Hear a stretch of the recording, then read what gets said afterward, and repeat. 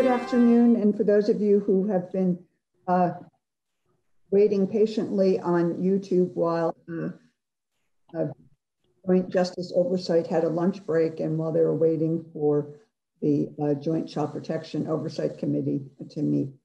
Our two committees are the focus of this afternoon and of the next 2:30. The next 3 hours is to focus on justice-involved youth, and we have a long list of individuals who can help us with the decision and recommendations. But first, we were going to start off with Legislative Counsel and Bryn to keep us focused on what our task is for today. Did you want to add anything, Senator? Okay. Bryn. Good morning, committee, or good afternoon, sorry.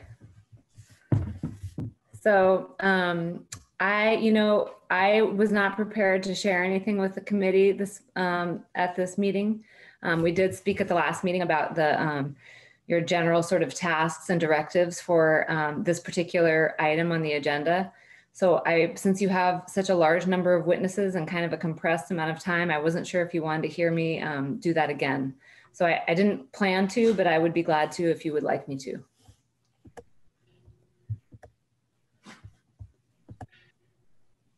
You're muted, Ann. Clearly, I'm out of practice. Thank you. Bryn, 2 minutes to refocus us because not everyone was able to be here last time, especially some of the people who were testifying. They weren't in the room. They may have been on YouTube. And so that we all are on the same page. Sure. So in this last legislative session, there was a directive to this committee to hear a recommendation from the Department for Children and Families about the long-term plan for justice-involved youth, youth that have been historically served by Woodside. And it was the directive of this committee that they listen to that recommendation from the department and to make their own recommendation to the Joint Fiscal Committee about whether or not to adopt the plan that's put forward by the department. So that's sort of a high-level overview of what you're tasked with doing. And I think as you hear from the reporters, you're going to get the details of what that recommendation entails, including comparisons, fiscal comparisons, and also expertise comparisons. So I will leave it at that since you've got a lot of witnesses with probably a lot to say. Thank you very much. So in service of that, one of the first witnesses that we have is Stephanie Barrett from Joint Fiscal. Hello. I don't have a testimony prepared. Peggy did send out a side-by-side comparative document, which took the information on the operating costs and put them on one page so that the committee could have an easier time seeing where the differentials were. And here, the estimates that were provided either by Beckett on one side or by DCF on the other side. And so if members of the committee have questions about that, I'm here, but beyond that, I don't have additional testimony. Stephanie, that's perfect. I'm wondering if Peggy, if you could share, or does Stephanie need to share that document so people can look at it right now? And yep, I can pull it up. Just give me 1 sec. Okay. And what we'll do is wait, see if there are any questions, and then if not, we will go on to Sean Brown, who is Commissioner of DCF.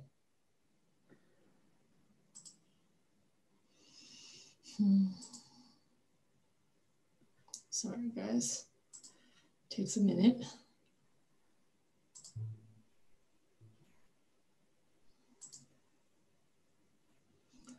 Okay.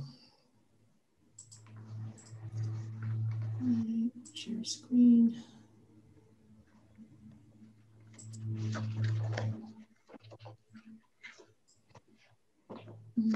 the website of the joint committee also. Yeah, it's on the website if you'd rather do it that way, because you won't really be able to see everybody. That's the only problem. Good point. So for those of you who can do that, it's on the website of both committees. If I might ask a question, Stephanie? Yes, sure. Stephanie, the major difference in the two seems to be the benefits afforded to state employees, not necessarily the salaries. There is a little differential on the salary, but the benefits is the biggest driver. And then obviously the contracts and overall operating expenses are somewhat different too, but benefits, I would say, are the primary driver of the differential. And I did in my note preface that these are estimates. They're not, you know, it's not an actual amount on the Beckett side. It's an estimate that those negotiations are still underway. And obviously the estimates on the state employee side, you know, they're the internal service funds, especially on the operating side, would be, you know, you'd actually have to have the program up and running to fully understand the, you know, whether some of the Woodside costs, which are the basis for the operating expenses, might be different under this new programmatic design if it was operated by state employees. But it's a little bit harder to make those sort of apples to apples comparisons. But it gives you the best estimates that we have right now on an operating basis. There's for comparative purposes, and you can see where those differentials are. So Stephanie, I have a question. Yeah. I'm looking at the operating expenses and supplies down at the bottom, and I'm on both for Beckett and the state. And then I'm looking on the Beckett about rent. Yep. 120,000, like that explained what the rent entails. And then I'm also wondering, have you, and I know this may be difficult because you don't have square footage of a building, but do you have fee for space?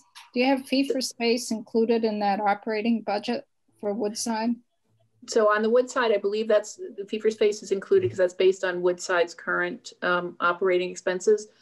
I'm going to let the commissioner perhaps speak to the rent piece. That's an internal to Beckett structure. I think that has to do with their current mortgage. It's an operating cost internally to them, not the rent that between state and Beckett would be.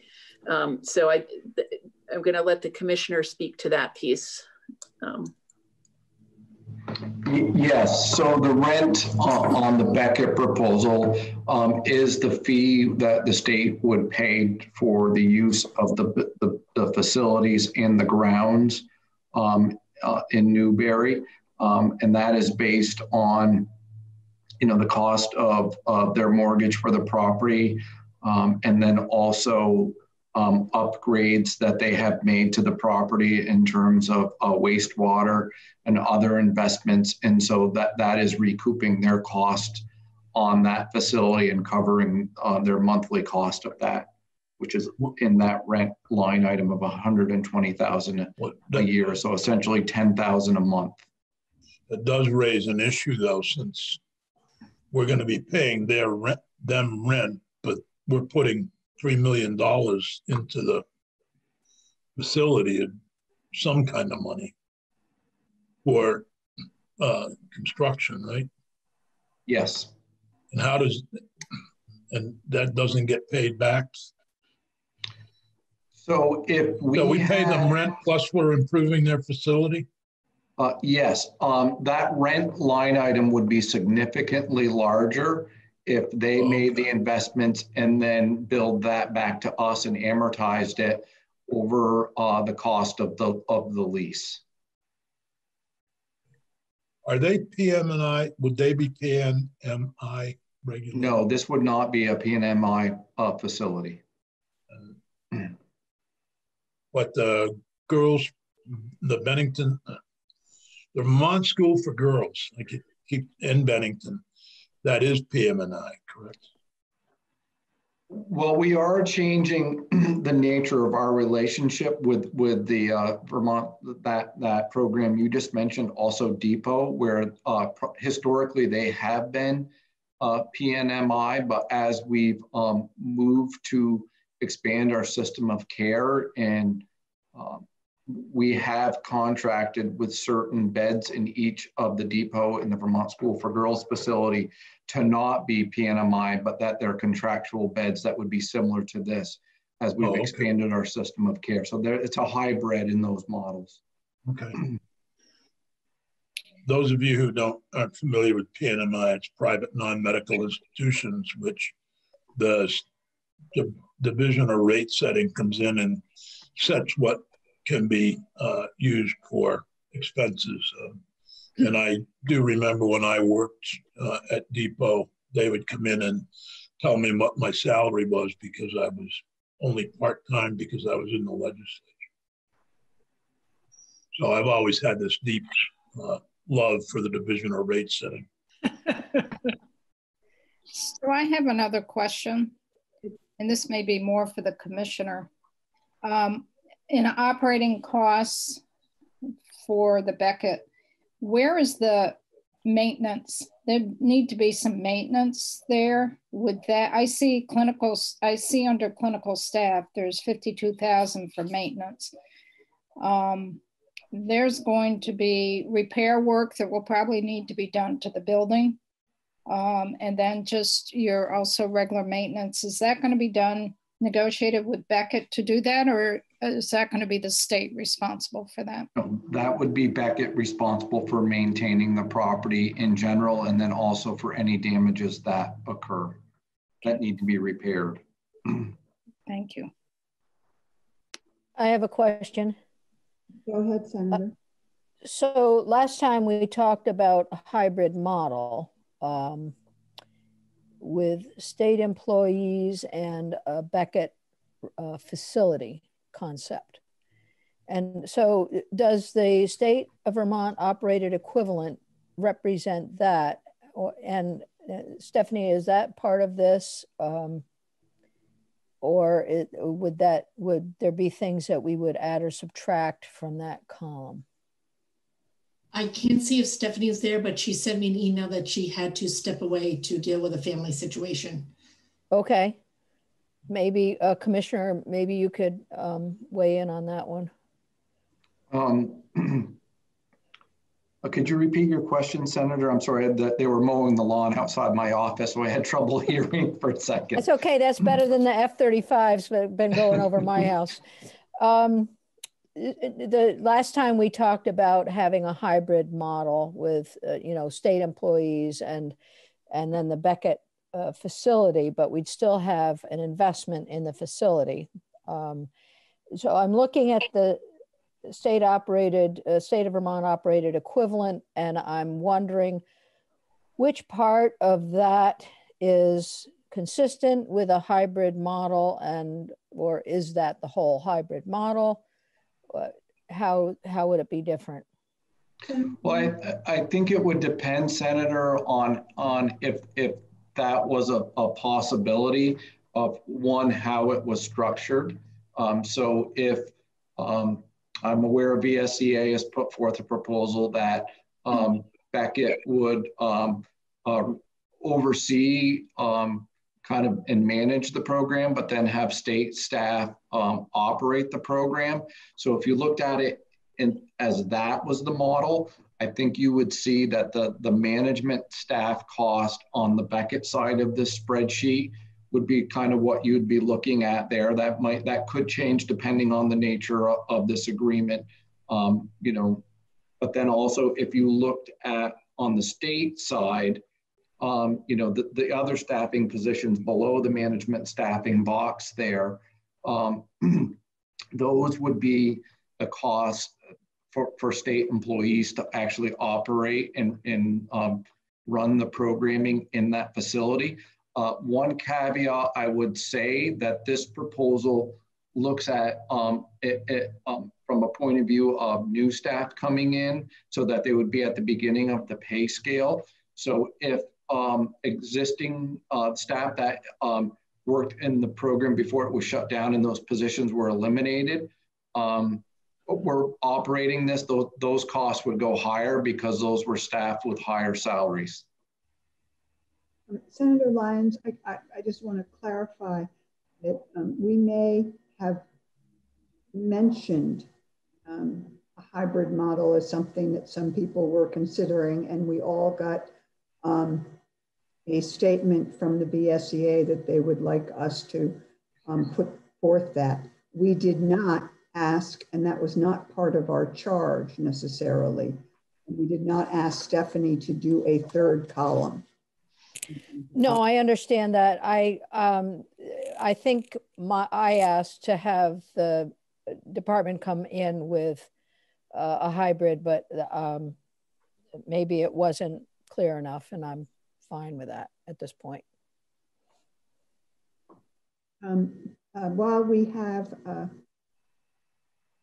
the operating budget comparison up here, do we have other questions for this, or can we take it down and ask? Chairman Pugh? Yes. Representative Shaw. Thank you. I do have a bit of a question, and I'm trying to figure out if I'm looking at apples and apples or apples and oranges here. We look at the Beckett program and assume, or it says it's being operated in Wells River, and I'm fairly sure it's in their facility. I look at the state of Vermont operated equivalent. Can the commissioner explain to me where that facility may be and what may possibly the fee for space charges may be in that facility? And also at the bottom of the comparative sheet, you have government or general administration and overhead of $500,000+ for Beckett, but none in for the state equivalent. And maybe you could explain that to me also.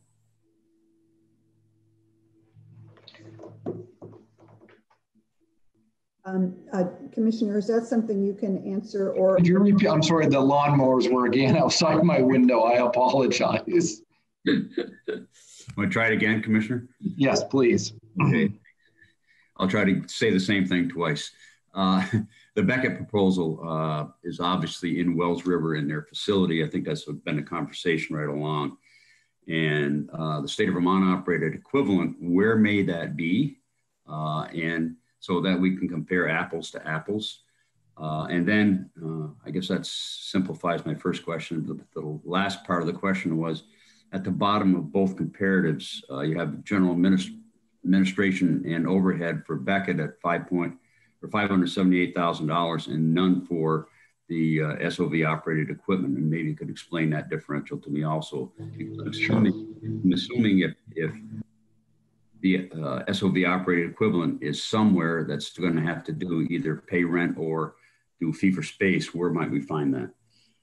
Yeah, so if you turn to the report that we submitted before the testimony last time before these committees, we did indicate that it would be approximately, based on BGS's estimates, approximately $5.3 million to build a new state facility, and that did not include the purchase of land. At this point, we would need to go out and locate a piece of land to locate a state-run facility. That work has not occurred. So that would be work that would need to happen. But based on kind of what were the square footage in the program we're building with Beckett, BGS estimates it would be about $5.3 million for the building and permitting and whatnot of that facility, exclusive of the purchase of land, which we would need to locate. In terms of your question regarding the general admin and overhead, and that's a normal line item you would see in many of our grants and contracts, that our providers are allowed a certain percentage to account for the other services that they bring to manage these type of programs that are not accounted for in these direct costs. That might be the financial office staff's time, to process billing and support the work of this facility.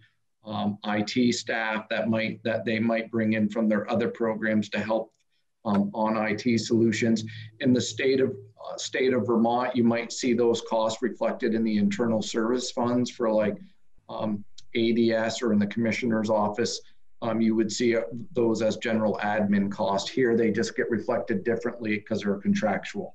Okay, so Representative Shaw, I think one of the things that Stephanie would explain when she made this up, it was looking at a hybrid where state employees would work at the Beckett facility, and instead of having Beckett employees, there would be state employees. And so that was the hybrid discussion we had at the last meeting, I believe, that led to these figures. No. Similar to the vet. No, that isn't what you did. So no, these figures were actually compiled by DCF. Okay. I mean, it does assume an actual equivalent program, but it doesn't make the assumption that state employees would be able to operate the program specifically at the Wells River facility. Oh, okay. It does not do that. I couldn't see you come back, Stephanie. So I'm sorry, I just had to step out for a moment. Okay. And then back to the commissioner, if I may. So the Beckett program, we were putting something like $3-point-something million into their facility. Just trying to keep the figures correct, lined up. Is that true? Correct. Yep. Okay. And then, so at the end of the day, where would you show fee for space in the state of Vermont operated equivalent? Should you have a grant? That would be, if you look on the right of the spreadsheet on the state of Vermont operative equivalent, if you look at the down towards the bottom, about 1, 2, 3, the fifth line up, ops, operating expenses and supplies of 675,000. That's based on the operating budget for Woodside. That would be the fee for space is most likely included in there. I think Sarah Truckle from our business office is on as well. And if she is, she could confirm that, but my understanding it's embedded in that number right there. Thank you. That's correct. And thank you. Are there other questions right now that relate to this operating budget comparison sheet? I think so, Ann. Commissioner, was there any consideration or conversation with Beckett about purchasing the facility, about the state purchasing the facility in Newberry? So initially there were not conversations to purchase the facility, but after our last testimony and discussion before these committees, we did go back and start a conversation with Beckett in terms of the terms of the lease and then what other options might be available. And while those conversations are preliminary at this point, and there's still a long ways to go, we are envisioning somewhere along the line of a 10-year lease commitment where we would recoup back those investments. But then at the end of that 10-year lease, they are open to some sort of reversion to the state of Vermont with either outright or with some additional payment based on our long-term lease and running the program with them, where they would be able to recoup their cost of that facility. Thank you. Okay, I'll ask again. Are there other questions around the operating budget comparison?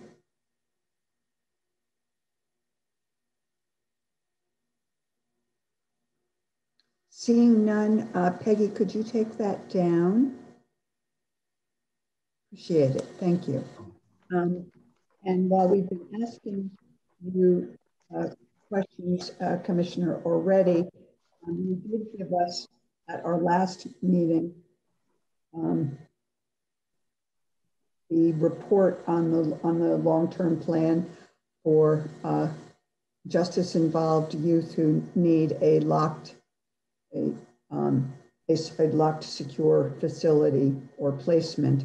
I want to open it up to you if you have any summary or further comments, and then what questions we have. Thank you. Yes, I would comment that we believe a 6-bed facility is the right size for what we're seeing for justice-involved youth. I would also point out that right now, and this is kind of Disability Rights Vermont, AJ Rubin submitted a letter to the committee that was provided to the committees as well. And in there, he references a large number of youth out of state. And I just want to provide some information to the committee that currently we have 127 youth involved with DCF placed in residential treatment programs. 61 of those are in Vermont and 66 of those are outside of Vermont. Not all of those are justice-involved youth. I would say the majority of those are children coming from the child protection side of the house, not the juvenile justice side of DCF. But we really envision developing a more robust system of care throughout Vermont at all different levels. And this proposal is just one piece of that for justice-involved youth. We hope to utilize this facility to transition youth from out-of-state programs, bring them into Vermont, assess them further, and then transition them to less restrictive programming or community-based settings. You know, we acknowledge in the department that there is more to be done to try to develop resources to keep children stabilized at all levels throughout our system of care, and that work is underway, and that this piece is just one aspect of that, but that this is a critical aspect and it's critical at this time, given that Woodside is no longer operating, that we feel like this is the program that we want to build, and that it is really designed in the building and the programming will really meet the needs of justice-involved youth that in the ways that Woodside has not been able to. Commissioner, let me see if I'm understanding and clear about what you just said. One, what you said is that this, what I understood you to say was that the universe of youth, the universe of justice-involved youth who need a locked facility for a period of time is 6. At any one time, at its peak last year, we had 5 youth at Woodside at one time. So, I say that because that is the universe that you are talking about. And when AJ comes to speak and comment, as I read his comments, you're talking about a different universe of youth. So let me ask another question. There are many more youth who are in residential placements or other placements, both inside and outside the state. Mm-hmm. Is it fair to say that those youth, it is in the judgment of the department and people who work with them, or correction, that they do not need, that the most appropriate response is not a locked facility? Correct. We have children placed in residential treatment programs that have all varying levels of type of security, whether it's staff secure, lower staff secure, or up to the most secure, which is the agreement we have in place with the Sununu Center, New Hampshire right now, where for the most secure type facility. Are you seeing that facility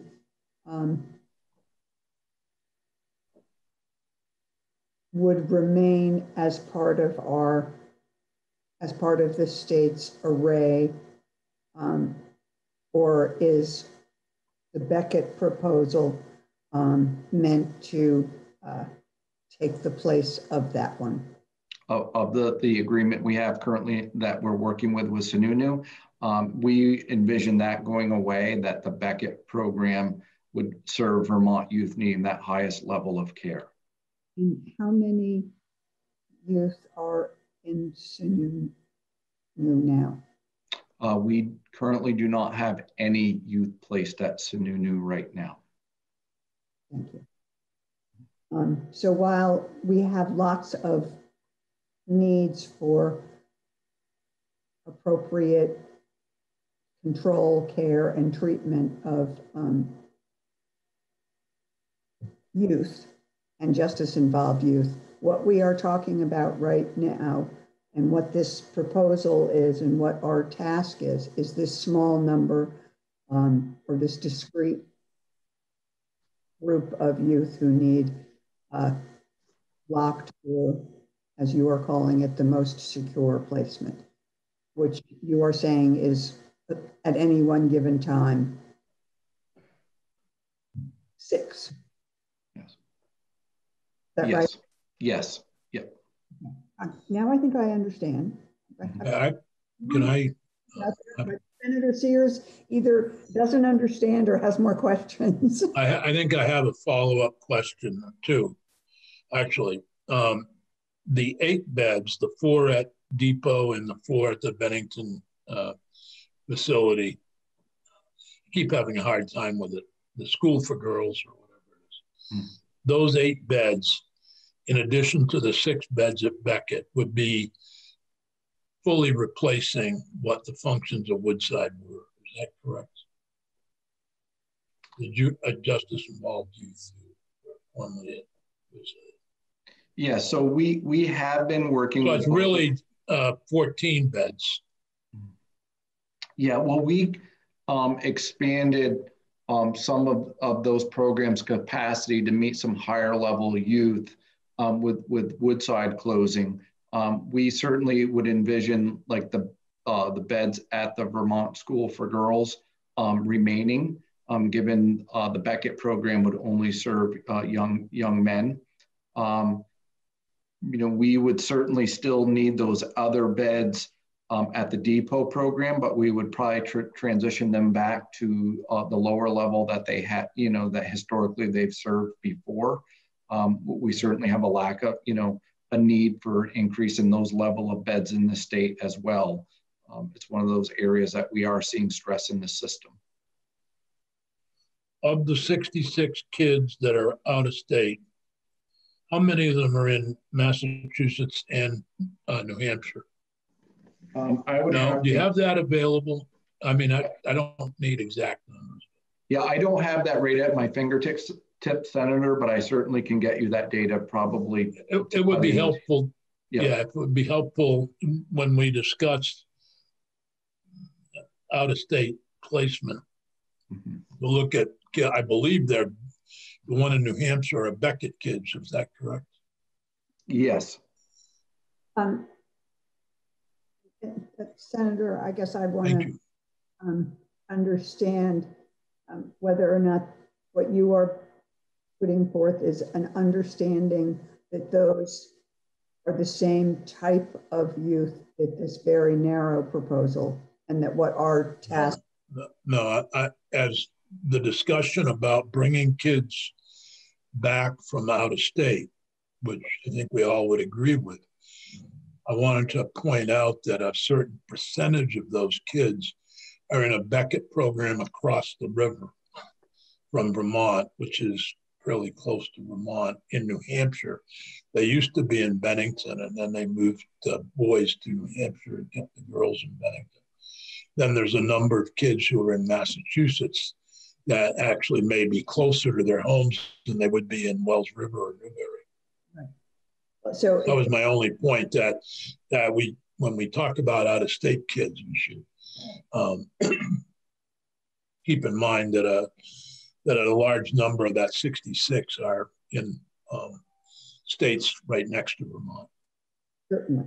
So, and if I might suggest, what you are reminding us is this is not the end of a conversation. The decision we make today. It's a continuation of a long conversation about how to deal with youth that are justice involved or youth that are in the department's custody because of so I thank you, Senator. Variety of issues.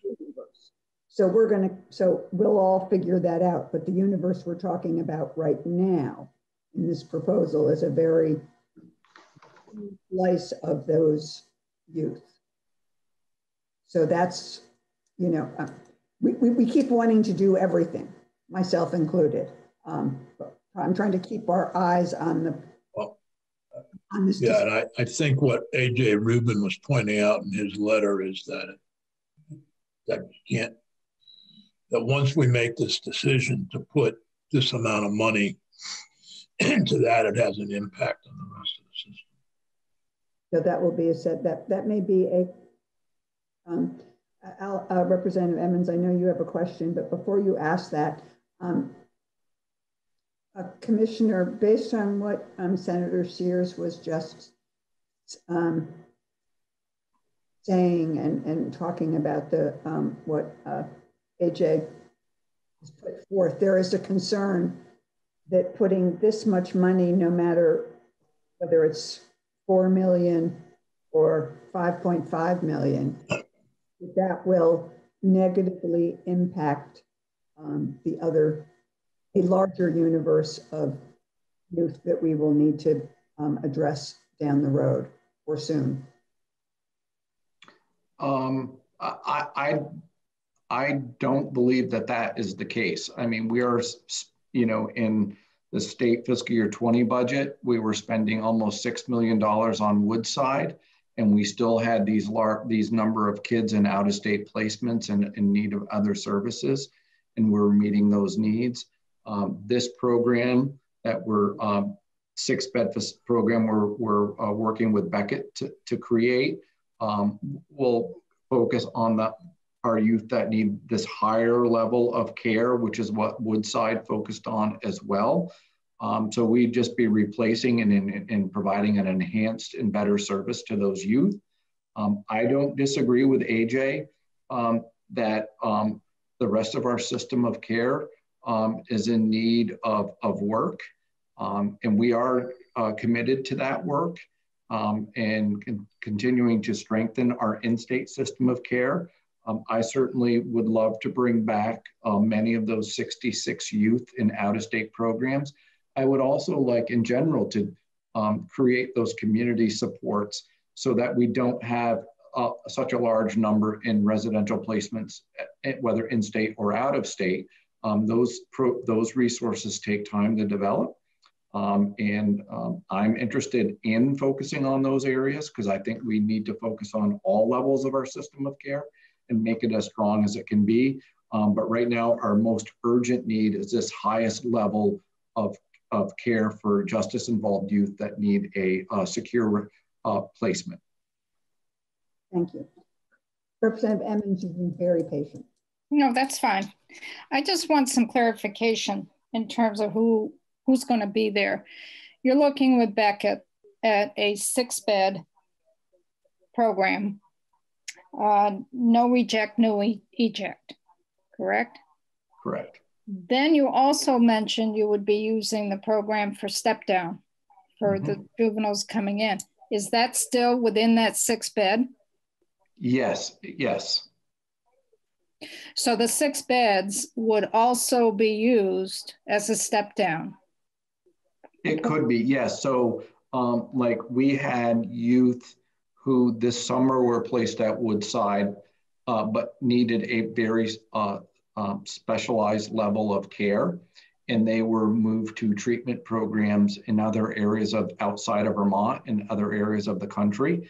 And once those youth reach the end of that treatment, those would be youth that we would want to transition back to Vermont in a very thoughtful way. And one way we could do that is having this treatment program available, bring them back to Vermont, assess them, and then arrange to step them down to either a lower level treatment program in the state or to a community-based placement like a therapeutic foster home or back with their family with increased supports. And so it just gives us some flexibility, this program.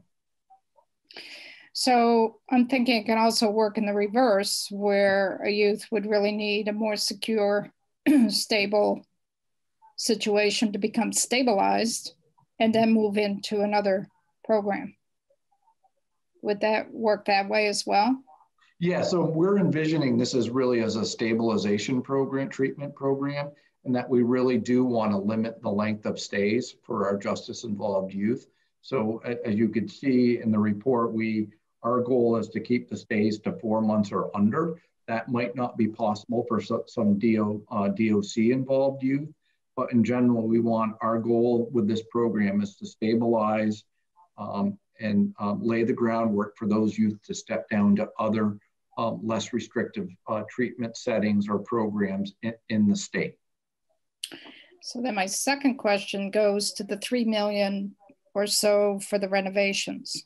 Mm-hmm. And it's been my understanding that would be coming out of DCF operating budgets for Correct. The renovations. And what would be the process on that? Is that for the FY22 budget, or is that budget adjustment for FY21? So in our full year restatement budget for state fiscal year 21, we asked for approximately $4.5 million to continue to support the services for justice involved youth for contractual placements, but also set aside approximately $1.2 to $1.4 million for renovations to this program that we were working on with Beckett. And so we already have in our 21 budget approximately $1.4 million available to put towards the renovations. And we are working with the agency and the administration on the remainder of those funds. And we do not anticipate seeking a capital bill allocation for those funds. Thank you. Mm. Thank you, Alice. Are there other questions for the commissioner, either as it relates to the report that we got at the last meeting, or as you perused it in between meetings? Representative Pugh? Yes. Sure. Commissioner, you mentioned that this would be the highest level of care. And in your report, and from what I've heard, I'm wondering if Beckett has engaged in this level of care before, or what happens if someone is beyond what they have traditionally been dealing with, and currently, they can send them to whether it's Sununu or somewhere else. How are they hoping to fit into this very unique situation? So Beckett is a very experienced provider of this type of service, of residential type services, as you've heard here today. They operate programs in Vermont, New Hampshire, and in Maine. They employ, literally, I think over 100 employees just in Vermont alone right now. And as you've heard earlier, one of the programs they operate is the Vermont School for Girls. They refer to as the Vermont Permanency Initiative South. That's how the name that Beckett gives it. And they run that program. And they have recently, worked with us to provide the capability to treat higher levels of need of young women. And so they're doing that work now, but not in a secure building like this program will be. So they do have experience serving a higher level of youth, but not in this secure type building that we're proposing in this proposal.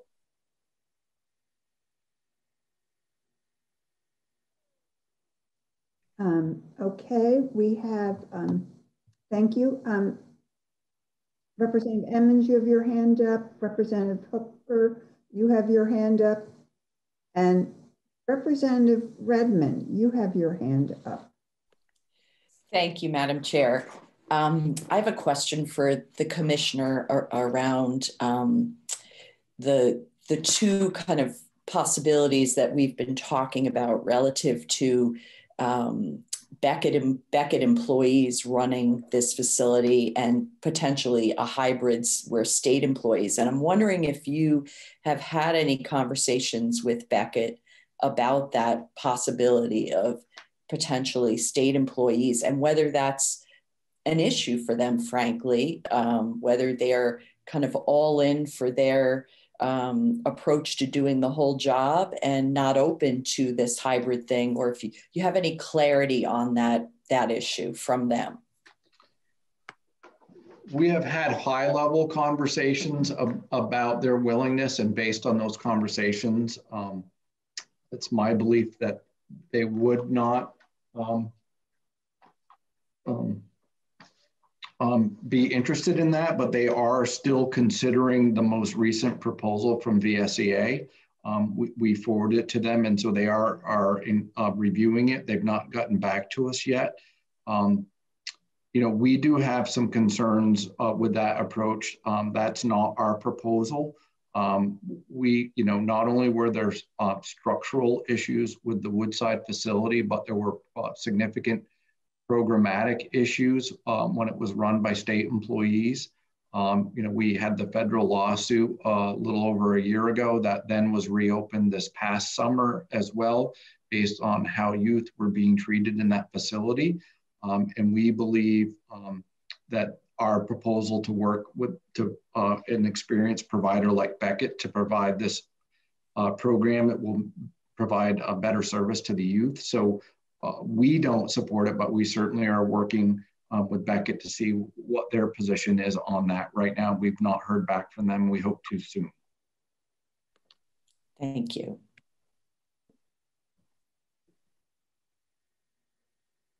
Senator Hooker, did you mean to have your hand up before?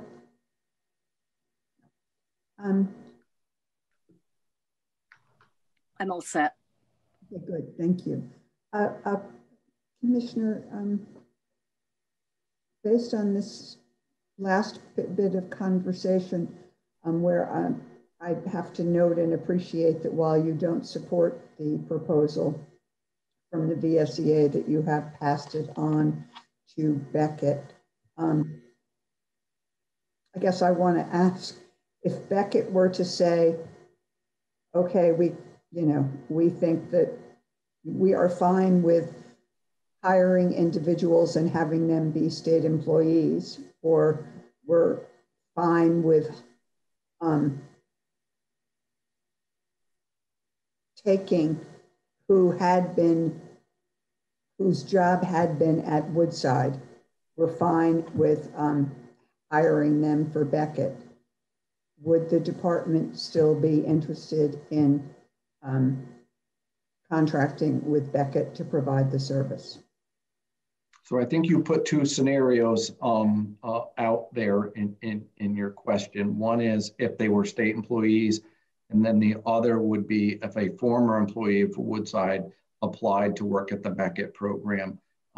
In our initial conversations with Beckett, they were concerned about the first approach you outlined, but they were open to, if there were staff who previously worked at Woodside were interested in working for them, that they would certainly be interested in interviewing them and seeing if they would be a fit for their organization in this program. And remaining a state employee, or becoming a Beckett employee, the employee of their organization. Thank you. Representative Redmond, you have another.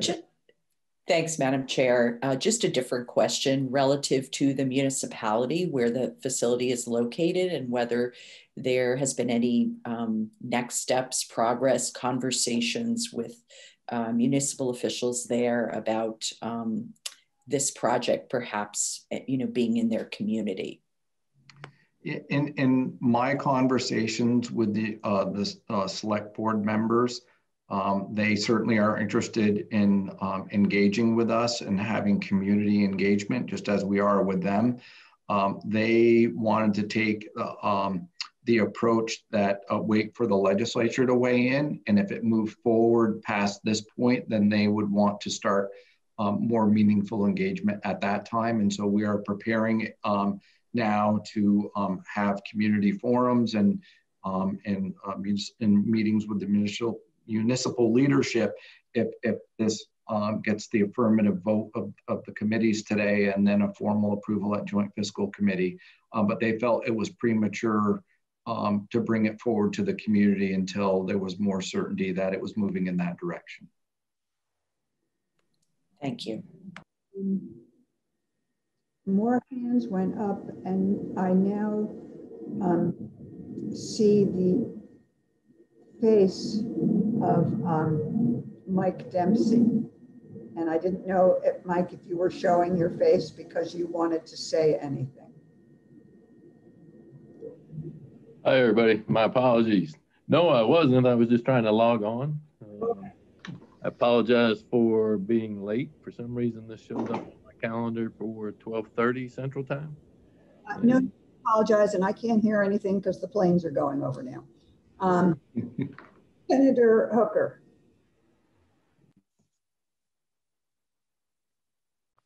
Thank you, Madam Chair. Commissioner, what would the oversight on the part of the state be on a facility run by Beckett? As we outlined in our report, we have created a new position in the commissioner's office, a clinical director who will have more oversight of not only this program, but our youth and those other 127 youth that are in other placements right now. That will provide us a greater level of oversight and clinical involvement in ensuring that those youth are getting the treatment they need, but also only for the length of time they need, so that we can transition children back to other placements or less restrictive settings as soon as they're ready in their treatment for that to happen. So, but this wouldn't be someone who was on site or. Yeah, this would be this position would engage with the Beckett treatment team on a regular basis and would make regular site visits to meet with the youth who are there on a regular basis. That's our vision for that position. Thank you.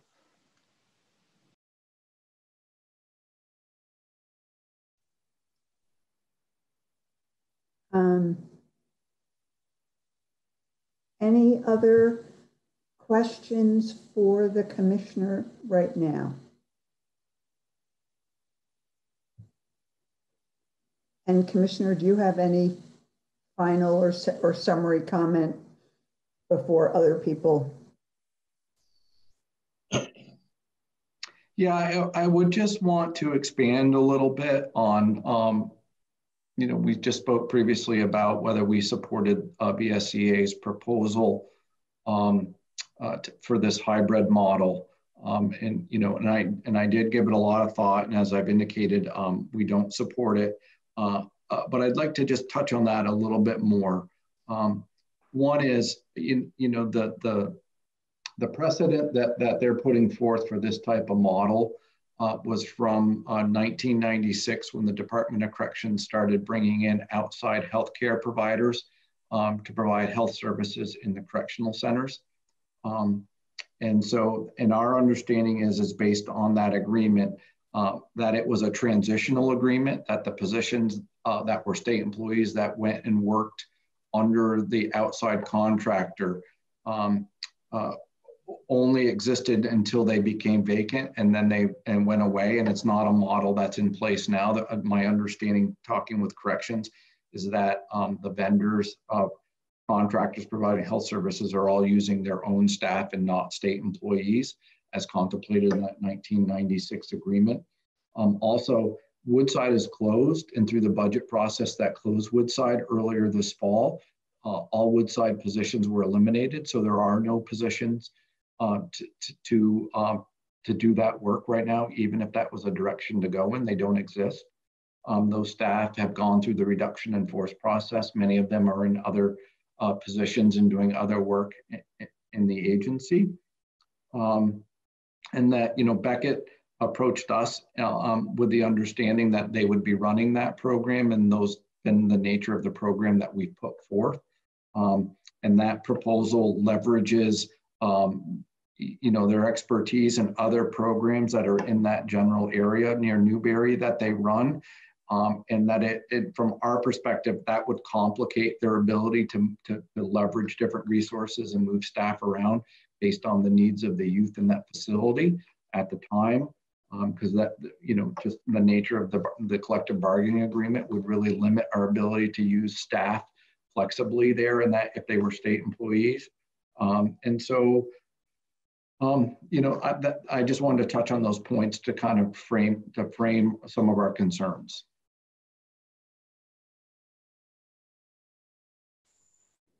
Thank you, Commissioner. Next week, we have a question from Senator Lyons.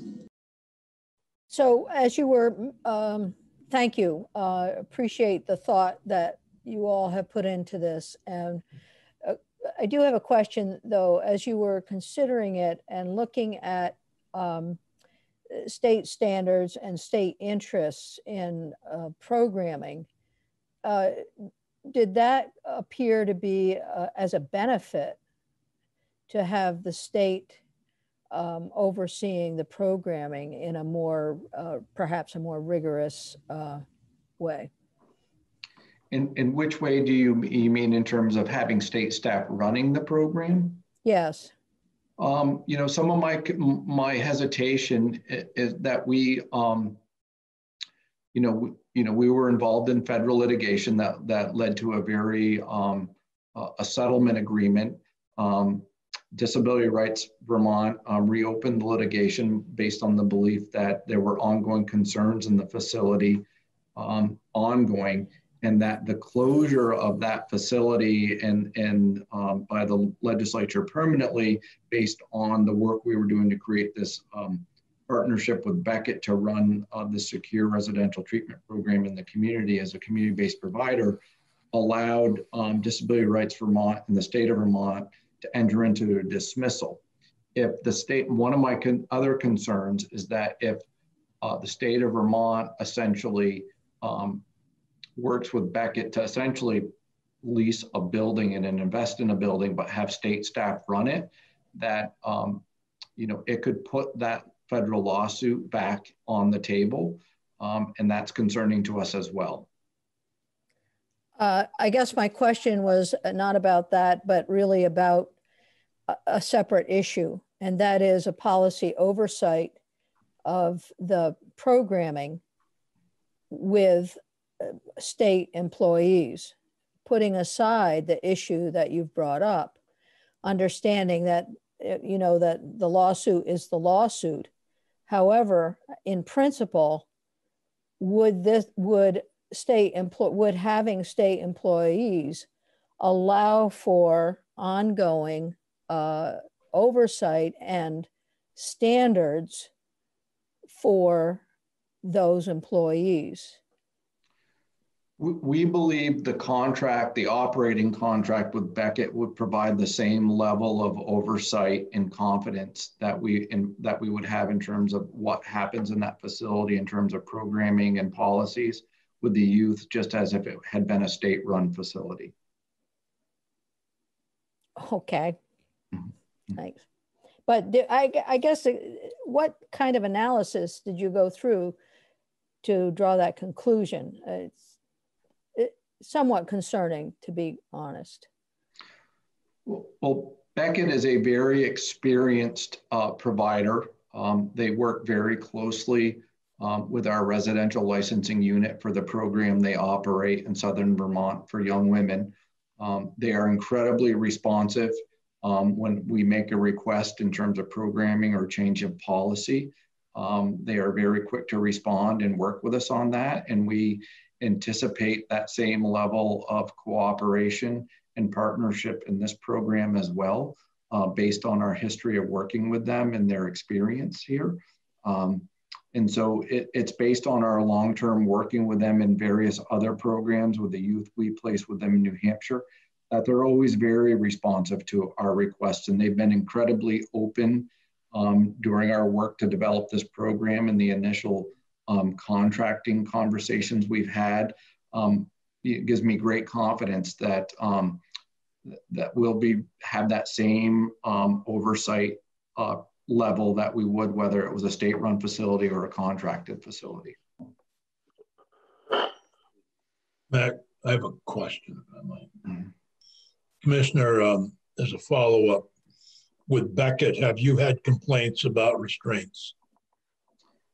Not specifically to me, but that doesn't mean they haven't occurred in the past. Well, I meant in terms, we know one of the reasons that a number of employees were on paid administrative leave at this veterans home was the method of restraints that were used, and that was the reason for the lawsuit was partly due to the restraints that were used on residents there. Have you had that level of complaint about restraints used by the Beckett, either in New Hampshire or the Beckett School in Bennington? Not to my knowledge, no. Thank you. Okay, thank you. That was a point that was made in Mr. Rubin's letter, I believe. He referenced that. And we will have an opportunity to ask him that specifically. He's actually down the list a while. Right now we have Marshall Paul, who's the Defender General. Hi, Marshall.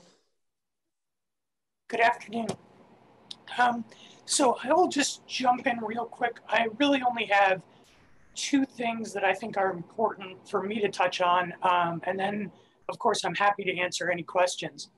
So I really want to touch on two issues that have come up in prior testimony. And I want to preface this by saying that we remain very supportive of the direction that DCF is going with this plan. You know, if you look at the letter that Disability Rights Vermont provided, it identifies a number of concerns. And I think our office agrees that there are, you know, we're going to have concerns going forward.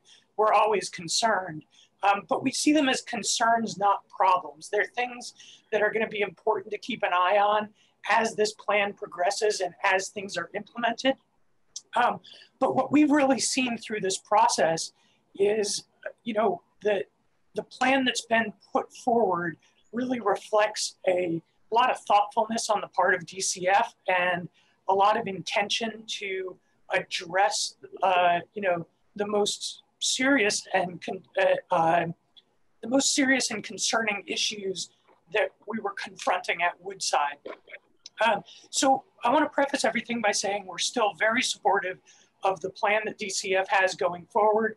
We are, you know, like Disability Rights Vermont, there's a number of things that are sort of questions that we are looking forward to see how they are answered and looking to see how this plan, sort of the finer points of it develop. But we're very comfortable with how the process has gone so far. So two things that have come up in testimony today that I want to address quickly are the issue of out-of-state placements. I think a lot of times there's a perception that out-of-state placements are always a bad thing. Minimizing the number of out-of-state placements is always a good thing. And while I think that there's, you know, our office would agree with that in principle and in general, you know, every one of these out-of-state placements really has to be assessed on its own merits.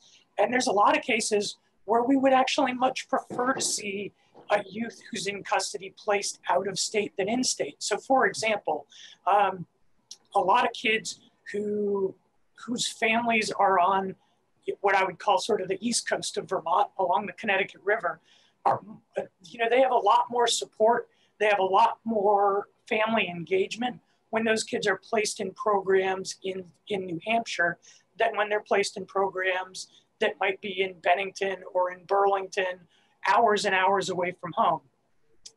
We see similar situations in the southern part of the state where, if there's an appropriate placement just over the border in Massachusetts, that's actually much better than placing a kid in a program in northern Vermont, because one of the things that I think really everybody who's involved in this work has identified is that these kids' success is often very dependent on the engagement of their families, not only sort of just in the process as a whole, but specifically, being able to visit, being able to take part in the case planning process.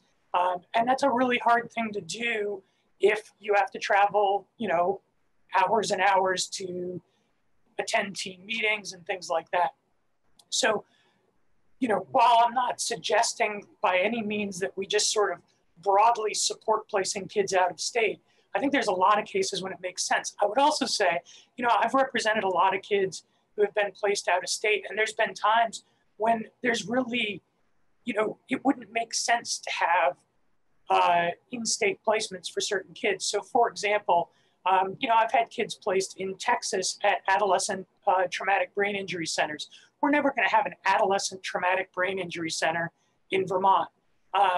We're way too small of a state for that. Honestly, there's only a few of them around the country. And there's a lot of, when we talk about the 60 kids or so that are placed out of state, there's a lot of those kids who are placed in specialized treatment programs like that, that not only is there nothing that's appropriate like that in the state of Vermont, but it also is, practically speaking, impossible to imagine that we would ever develop such a thing in the state of Vermont. And that's okay. I mean, I think that as long as what we are doing is carefully identifying kids who need specialized treatment in out-of-state facilities, getting them the treatment they need out of state, planning carefully to make sure that they are returned as soon as it's clinically appropriate and step down through a process that's appropriate, those can be very appropriate out-of-state placements. So I just want to be clear then that the idea that this 6-bed facility in Newbury should be some sort of solution to placing kids in out-of-state programs, that's something we don't agree with. We don't want a locked facility. We don't want kids placed in a locked facility instead of placing them in appropriate out-of-state placements. It's really much more appropriate that the facility is limited in its use to those kids who present such a security risk that they cannot be in anything besides a locked facility. And that's not the kids, there we're not talking about this population of 60 or so kids who are placed out of state. With the exception of the current contract with the Sununu Center, which really is meant to fill that high security need, and which would, hopefully, that contract would evaporate then once this 6-bed, highly secure facility was stood up. The other topic I just wanted to touch on briefly was the topic of oversight of the facility. And DCF, I think Commissioner Brown addressed from DCF's perspective that they would plan to have people there on site on a regular basis monitoring what goes on there. And I just also wanted to touch on the fact that our office, when Woodside was in operation, when there was kids in Woodside, we would be there twice a week in the facility, talking to the kids, talking to all of the new intakes, talking to the kids who were there, who were, preparing to transition out, talking to kids who were there, who had issues around conditions of confinement or other problems that had developed while they were in the facility. And we would intend to do exactly the same thing at the 6-bed facility if and when it stood up in Newbury. So I just wanted to be clear that, we don't see this as really diminishing our capacity for oversight and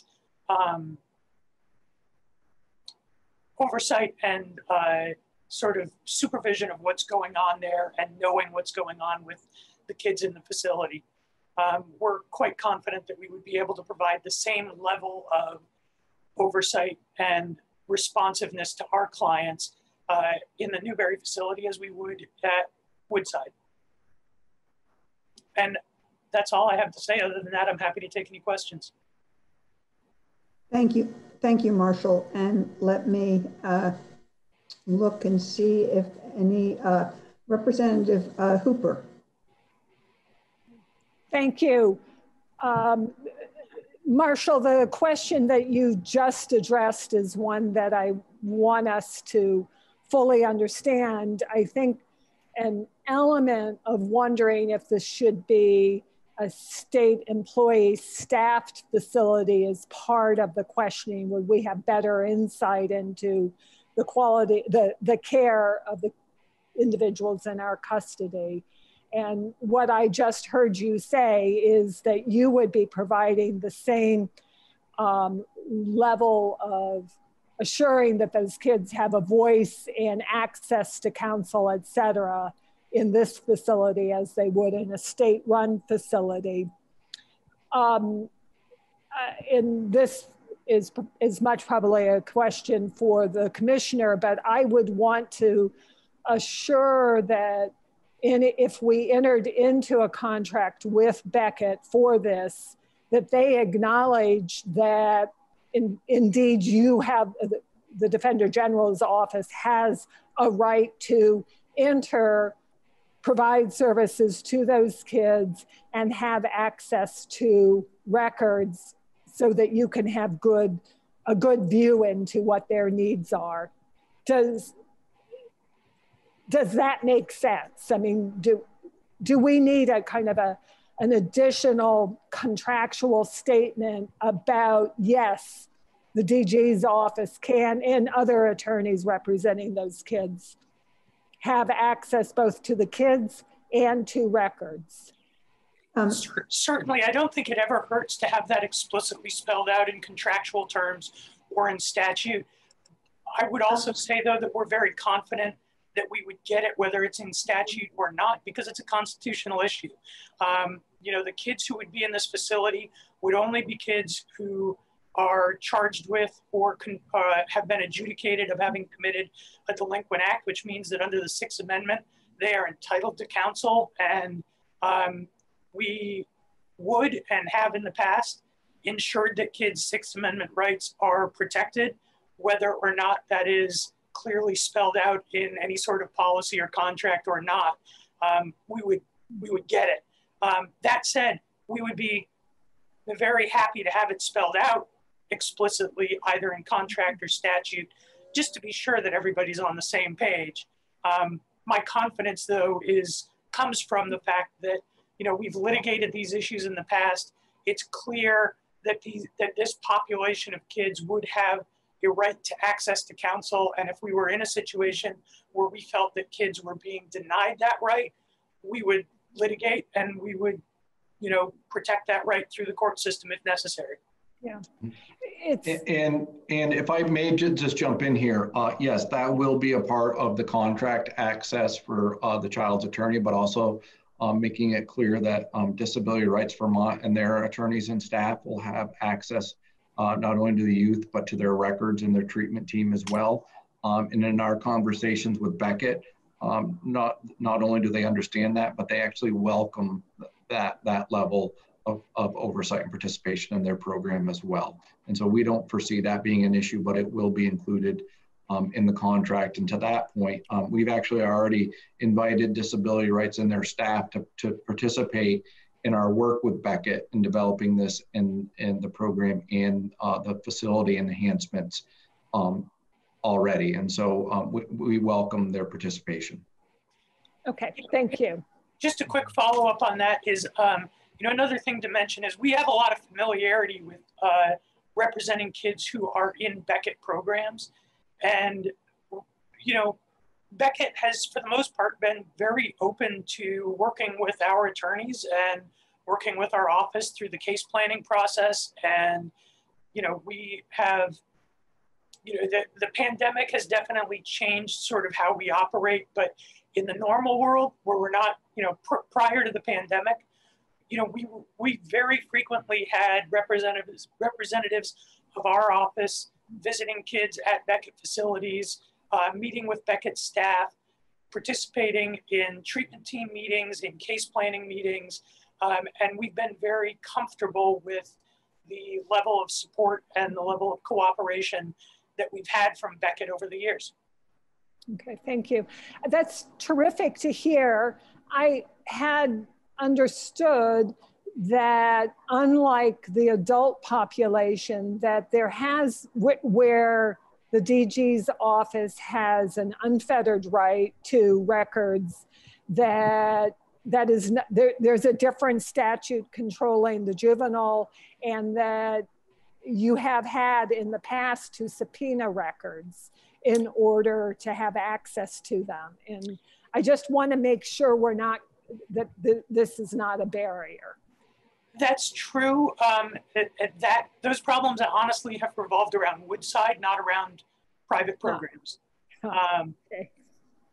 There you go. So yes, I mean, I think that, you know, I think just to clarify for the rest of the committee, what Representative Hooper is talking about in the public defender statutes regarding the Prisoner's Rights Office, there's a statute that provides that the Prisoner's Rights Office has pretty much unfettered access to communicate with DOC staff and to inspect DOC records. And there's no similar provision for the Juvenile Defender's Office. Typically, when we need access to those kind of records, we get it through the legal process if we need to go through that. And it certainly would be helpful to us to have a statute like that in place. You know, that would make our work easier. But to the extent that we've had that problem in the past, it's generally revolved around Woodside, not around private providers. Thank you. Thank you, Marshall. Thank you, Mary. You sort of got us into a discussion perhaps that is more in terms of, if we decide to approve this, are there conditions or are there pieces that we want to attach to that approval? If there are no other questions for Marshall, we have James Pepper from the State's Attorney and Sheriff's Office. Hi, James. Hey, good afternoon. Thank you for having me. James Pepper from the Department of State's Attorneys and Sheriffs. I don't have too much to add here. You know, our department is somewhat tangential to some of these questions that we've been talking about today around staffing. I would reiterate our support for the DCF proposal. You know, I think I mentioned in the past that the state's attorneys see a need for a small facility that is no eject, no reject, that's located within the state, that's building secure, and that is right sized for the population that we've been seeing trending over the last few years. We think, you know, somewhere between 5 and 10 beds, this being 6, is the right size. I want to thank, of course, all of the placements that have stepped up since Woodside has effectively closed.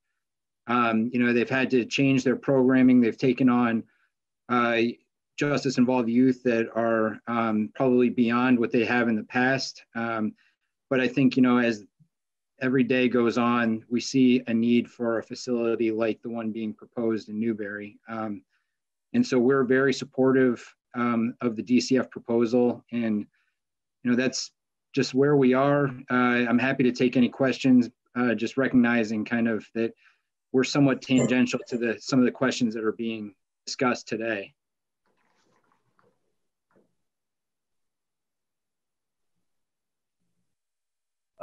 Thank you, James.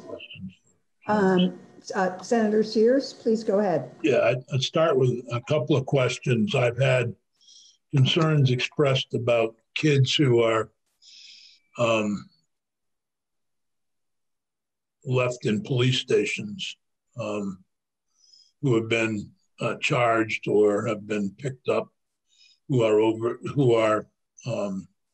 there hasn't been able, and since you're representing the sheriffs too, evidently there's been problems transporting kids.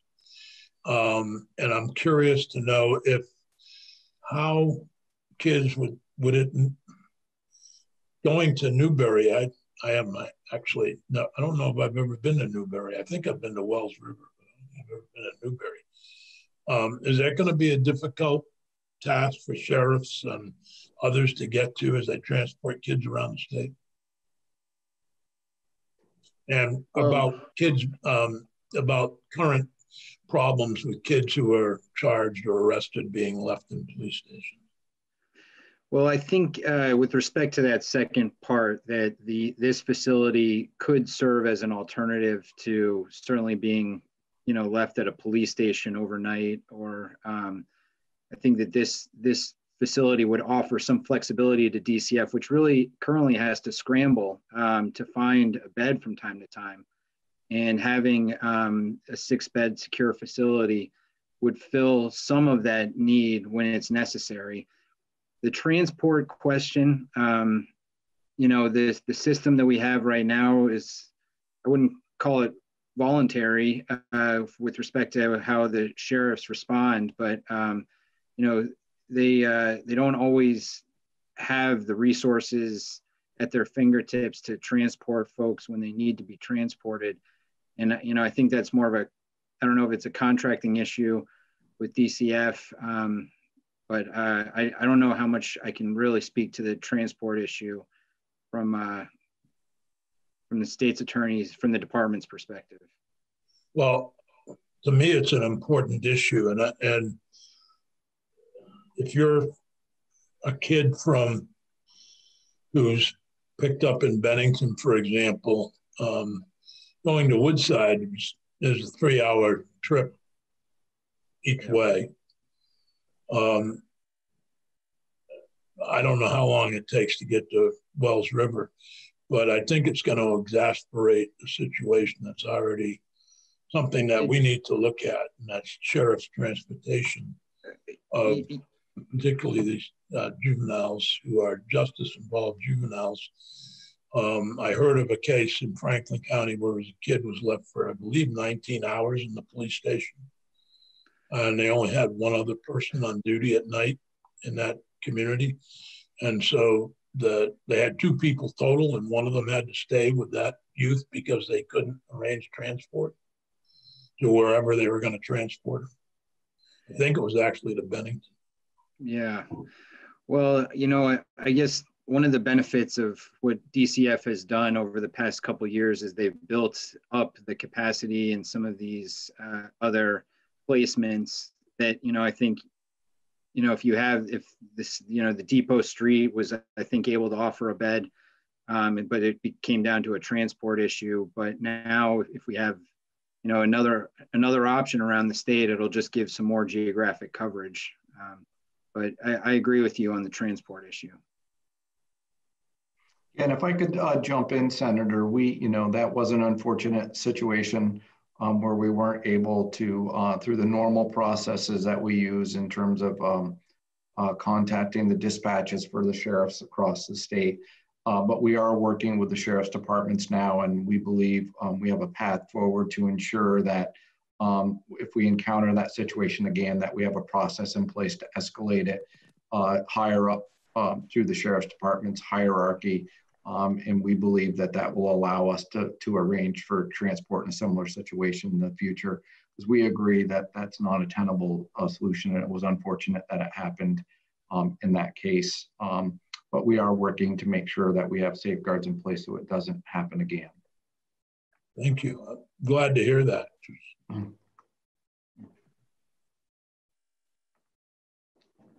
Do we have other questions?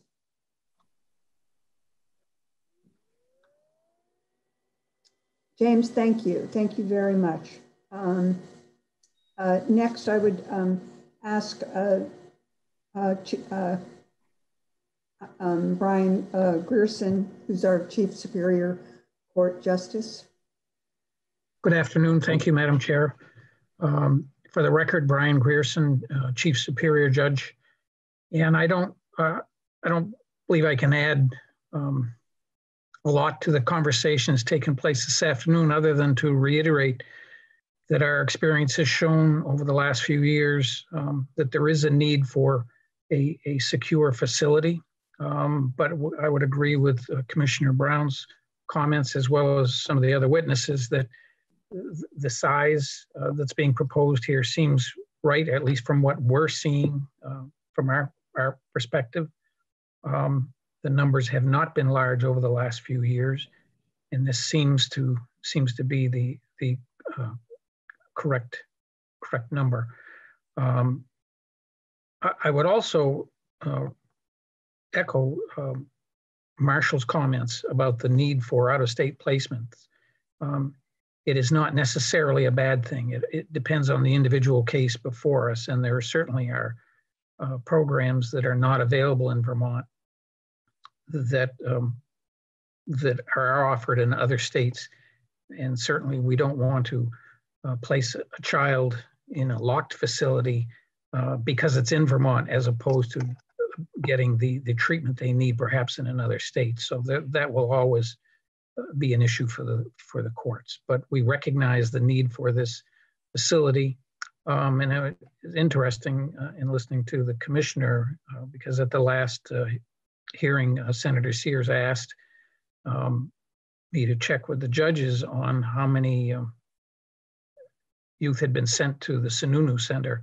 And consistent with what the commissioner had said earlier this afternoon, there are no Vermont youth in the Sununu Center. And in fact, none of the judges who responded to me indicated they'd ever sent someone there. And there was even one or two who wasn't even aware that didn't know what the Sununu Center was. So I think that speaks to a lot of the issues that are before this committee, particularly in terms of the size of the facility you're considering. So I don't have anything new to add to my testimony from the last time, but I'm certainly glad to answer any questions that committee members may have. Thank you. Thank you, Judge Gerson. Do we have questions for him?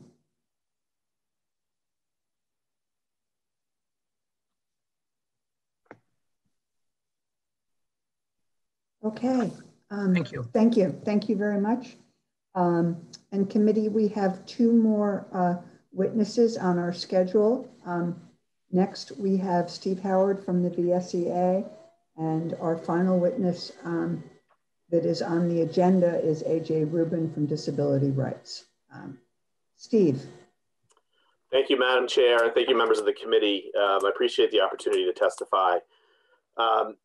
This is a very big decision that you have today, that the legislature has before it. I just want to make a few points. Many people have seen, I think, the emails that we sent on behalf of our members, so I won't belabor those points. But I just want to say that as you consider this privatization contract, it's really important to remember that privatization in general leads to the loss of control. It generally leads to the exploitation of workers.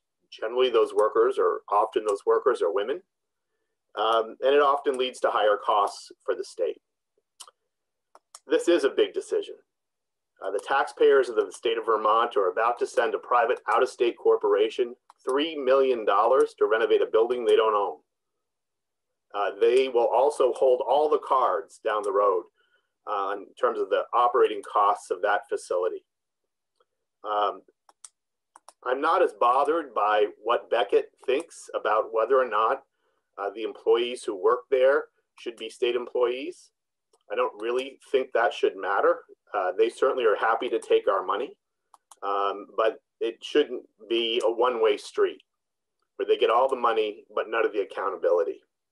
And that's what state employees really offer. They offer the legislature, and they offer the families, they offer these kids, they offer the taxpayers of the state of Vermont, really the kind of oversight that attorneys who occasionally visit and the DCF officers who occasionally leave Waterbury and occasionally visit can offer. These workers, just like the workers at Woodside, are often the only family these kids have. And they will be there every single day, 24 hours a day. The only way they can freely speak up without threat of losing their job is if they have the protection of a union contract. And really, if they have the only way the legislature is going to get real information not the information that DCF chooses to give the legislature, but real information about what's happening on the ground, is if these workers have a union to go to and the protections that that union provides them. We often, and I know many of you know this, bring information to the legislature that the administration didn't want the legislature to know. So the real accountability for a private corporation that's taking millions of dollars to the state is to have the hybrid model and to give these workers a union contract. You know, the commissioner talks about the lawsuit. There's no reason why a brand new program with a union contract would start a lawsuit over again. The commissioner can hire anybody he wants for these positions. And in fact, he hired all of the workers. DCF hired all of the workers who worked at Woodside, especially the management. They should be held accountable for that. But there's no reason, no reason to throw that around other than to scare you and to distract you from the kind of accountability and oversight that unionized workers would be able to provide you. The bottom line here really is, if we're going to stand up a strong program for these kids, we need to have the best and the brightest working there. You know, Beckett has never done this work before. The employees at Woodside stabilized our justice-involved youth and sent them to Beckett and sent them out to the communities and then took them back when Beckett couldn't manage them. So if they're willing to try this, then at least we should make sure that those employees who work there are attracted to positions for which they're well compensated and for which they are well protected. The bottom line here is, are we going to stand by the workers, or are we going to allow the administration to privatize and exploit them? That's the view of the VSEA. We hope that when you decide make this decision, it won't just be about the numbers and the charts and the graphs, but it will be about the support you're giving the people who are going to be hands-on every day of the week with these kids who have already been traumatized enough. There's no way that you can substitute for attracting the best and the brightest and having them stay and be retained in positions for which they are well compensated and for which they can make a career out of the work they do. Don't allow them to do this on the backs of the workers. Fine, if you want to privatize it, if you don't want to be part of the management anymore, that's one thing. But protect the workers who are taking care of these kids, and protect this legislature and future legislatures from being shut out and left in the dark. Make sure you have 24/7 eyes on the program. That's the only way you'll really know what's going on there. And that could only come with the hybrid model. So we hope that you will put aside whether or not Beckett cares, whether or not Beckett wants the hybrid model, and do what you want. And do what you want to do for workers. They'll take the money and they'll find a way to work with it. That's the way every state manager operates. It's not the end of the world.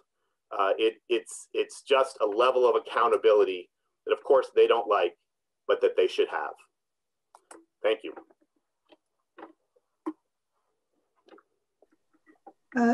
Thank you, Steve. And I want to turn it to members of the committee for questions.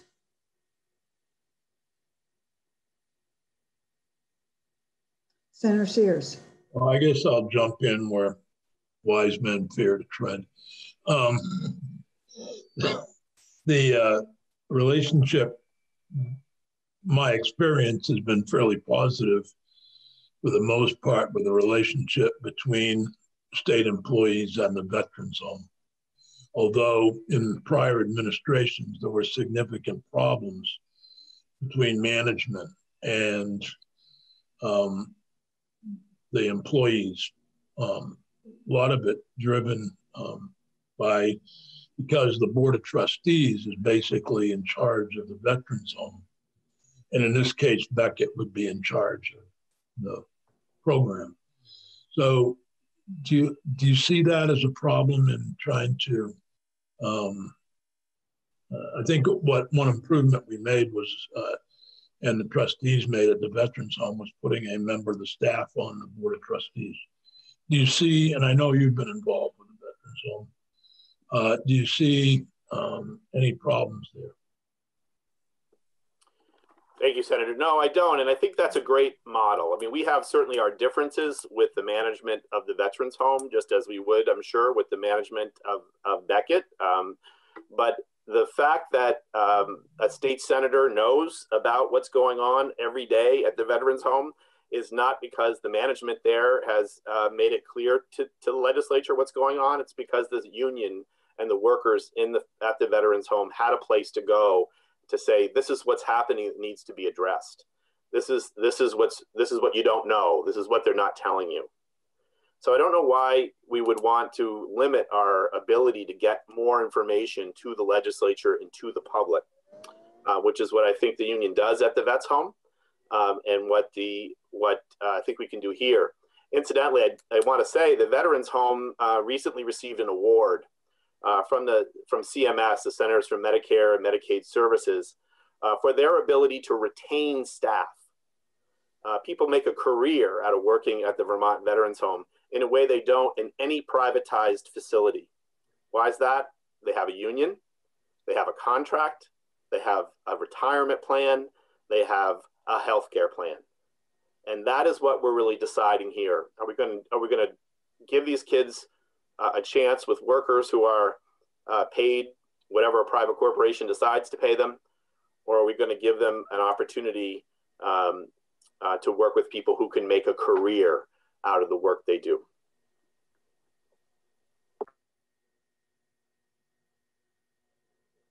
Thank you, Steve. Thank you, Senator. Are there other questions or comments directed at Steve from the VSEA's comments?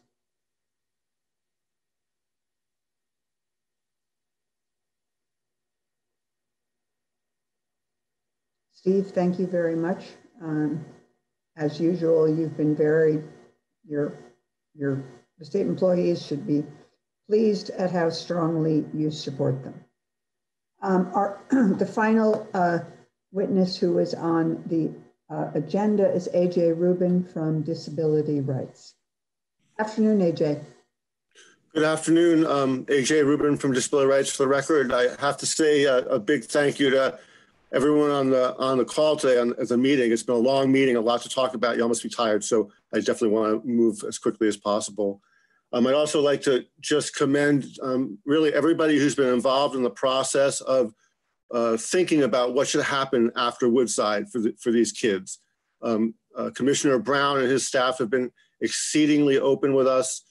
We communicate regularly, and they're a good collaborative partner.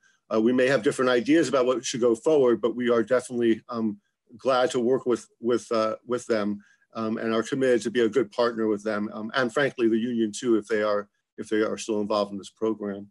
I want to apologize for the typographical errors on our written submission. There were a couple in there, and I tried hard not to do that. The most important thing I want to put in your minds are two main things. One is, most people who testified today agreed that there is a need for more community supports and less restrictive placements in Vermont. Everyone agrees with that. Secondly is, I really think we have to talk about how many children, boys, have been placed in locked, secure facilities for more than a couple of days since Woodside stopped taking new children, which was really in July or August of last year. I think it's quite a lot less than 6 have been in these locked facilities. Lastly, I want to make it really clear that Woodside, despite the legislator's effort and the hyperbole about it, was not a no eject reject facility. It was absolutely true that if you were psychiatrically acute you would go to a hospital. It was also true that if you were a DOC kid and the director of the program thought you were too disruptive, they could send you back to DOC, where they would house you either in a separate facility, separate unit of Marble Valley, or in a hotel room with 2 guards. And that happened, and that came out during our federal litigation. So when we talk about this new place being an eject-reject facility, to be clear, if the child has psychiatric emergency needs, they should not be kept there. And that was something that got DCF in trouble with the federal judge, was holding kids who should be in a different program. Last thing I want to say is my concern is that we're still going to have the problem of moving kids out of this facility. What I heard the commissioner say is it might be a place to put kids who need short-term detention before they go to a new place, or a step down for kids coming in out of state before they go to a new place. My concern is, and what our report wrongly confined shows, is that there's a dearth of places to put people when they're ready to go. And our big concern is this will just be another place where people get held up. In any event, we're happy to work with everyone involved to try and make it a safe place, and to increase our ability to not institutionalize anybody, children included, if it's not absolutely necessary. So that's all I have to say. I'm happy to answer questions. Thank you for your time. Thank you, AJ. Again, I want to open it up to any of the legislators. If I might, Chair. Yeah, please. One of the things that Woodside had, somebody asked me yesterday when it was first opened, and I was thinking sometime in the early 80s, but I'm not sure. So the physical building itself was antiquated, but I think you would agree that it was partly management that led this down this path, that had been even teaching restraints that weren't appropriate. And I don't know how much of that you were involved in with the courts and as they looked at the management. I know there were a number of employees who were dealt with, but how much of that had to do with the management and the techniques that were employed in discipline? Thank you, Senator. Like you, I have a long history with Woodside. I was a public defender in Rutland back in the late 80s, early 90s, and we sent children up there. And then since I've been at the RBT, we've been in there a lot. What I want to say about that is the use of force system was wrong, and management and staff, really everyone should have identified that. But more importantly was the kinds of kids who were there. I absolutely agree with Steve Howard that the staff there did remarkably good work over a long period of time with many children. The problem was that there was a group of children, mostly with serious mental health problems, but they weren't acute enough to be inpatient psych residents, that the staff were ill-equipped to deal with. And they wound up using what we consider to be inappropriate uses of force and restraint, because these children really were beyond their level of ability to care for. They did not have the right type of on-site clinical work. And one of our concerns with the Beckett proposal is that DCF sort of clinical oversight will be done by a master's level person, not a PhD level person, which is part of our federal lawsuit settlement agreement, which of course that case is dismissed, and it's a dismissed case. But would you agree we still don't have a solution for that group? So, what I want to say about that is that is the hardest group and of people to work I agree. With, not just adults, but kids, and that there's no one really has a good idea. But what I think is worth looking at, and why my thinking on this has evolved over time, is that since last summer, basically shut down new children going into Woodside, we've scrambled, as James Pepper said, we've scrambled to do something else, something better than Woodside. And we've succeeded time and again. And it's been a hard effort during the pandemic. It's been really hard, but we've done it. And to my mind, what it says is that if we really put resources and energy into keeping kids in the community and limiting the time that they're in locked facilities, we can actually do that most of the time, almost 90% of the time. The problem with the facility, so that's my thought. But as a follow-up, if I might, please do. That group of kids is still out there, I assume. That didn't change. It may even be worse during the pandemic for those kids with acute problems. Where are they? Are they at the Brattleboro retreat? Or are they, I mean, that's the key. If those same kids end up in the wrong program, you have that problem. Whether it be Beckett or 204 or Bennington School for Girls, wherever it is. But where are those children with acute psychiatric trauma or acute psychiatric problems? So I absolutely agree. And again, we're talking about this small group of kids, and there's a group of adults like this too, but we're not talking about them. Right. Yet.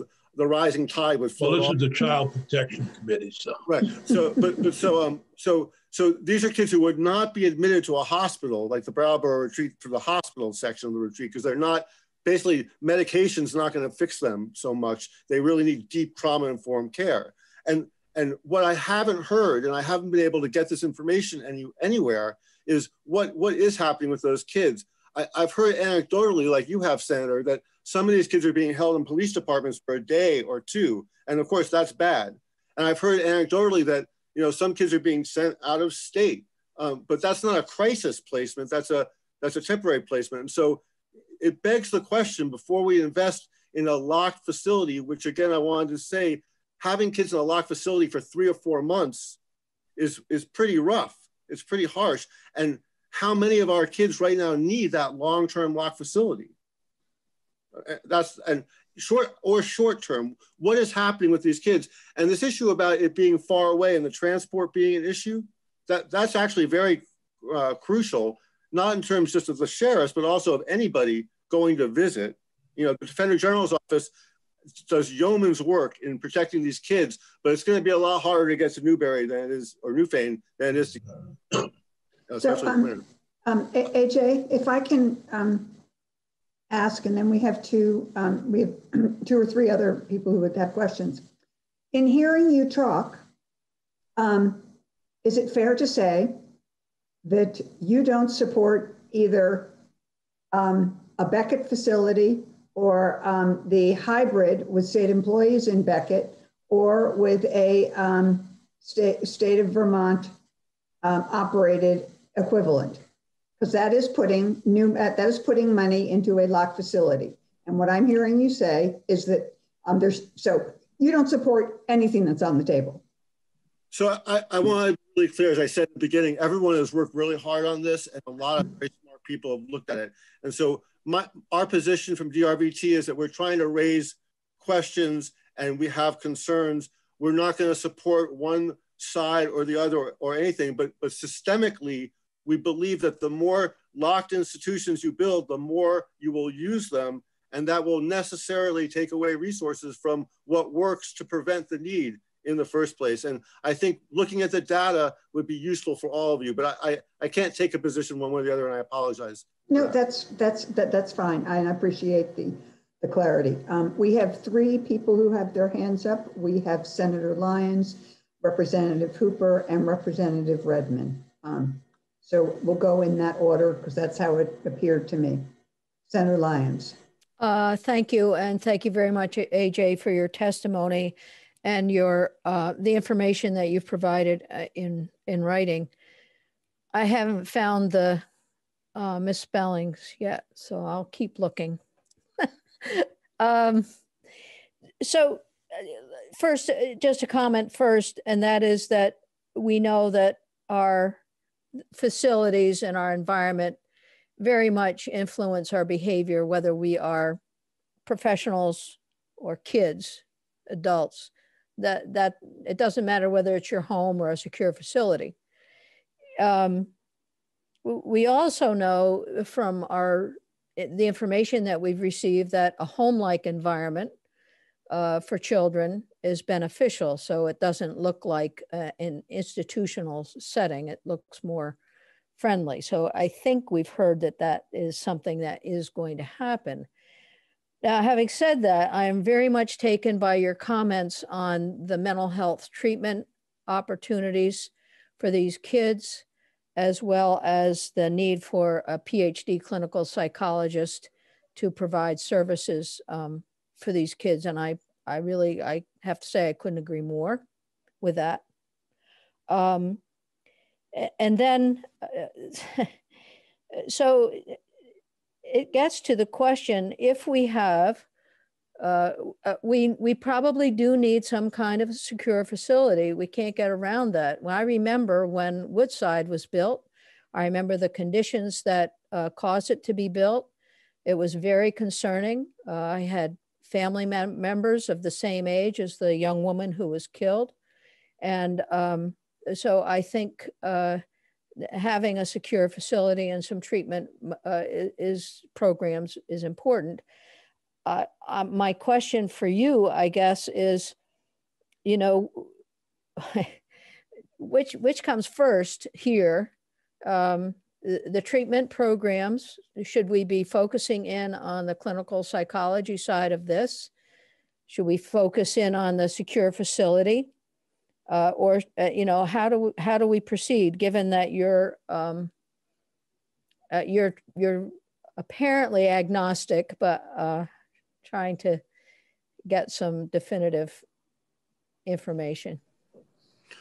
So I appreciate your comments. I am trying to maintain, you know, that agnosticism. We will be here to work with whatever happens. My feeling is that the numbers show that at any given time, there's 0 to 2 youth who need to be in a locked facility for a few days. So it's not really 6. At any time, there's 0 to 2, and they could be anywhere in the state. And that because there's a lack of placement for people with these sort of personality disorders, not psychiatric mental illness, but it's hard to find placements for them. And so they get stuck. And so, I can foresee having a north and south, 2-bed facility that's staffed sort of by a team of a nurse, a high-level mental health worker, and someone with some security professional, ability, but plain clothes if it's, for safety. Kind of what they're doing in Hyde Park, the Yellow House that DMH has been using. I can see like a small 2-unit thing here and there in the state. What I guess I'm concerned about is this idea that there's going to be a program that's going to be locked for kids to be in for 3 or 4 months. And it's not clear to me that that's a specialized program. We talked about not being, it's not going to take kids from out-of-state placement and put them here, but there aren't 5 or 6 kids right now in locked programs that we would move into this place, I don't think. What there is a need for the police to take someone who murdered their family members, take them someplace quickly and hold them for 3 or 4 days with mental health treatment. But we may not need a 6-bed facility. And remember that Woodside was a 30-bed facility that cost $6 million a year to operate. And now we're talking about a 6-bed facility that's going to cost, I'm not sure how much a year, but a considerable amount. But again, but a lot of people have been thinking about this. I think what's new to me is that over the last 6 months, what we've seen is that there hasn't been a need to lock kids up for months and months at time. And there really hasn't been, a half a dozen kids at any one point locked up. AJ, thank you. Thank you for the clarity with which you keep saying that. Representative Hooper and then Representative Redmond.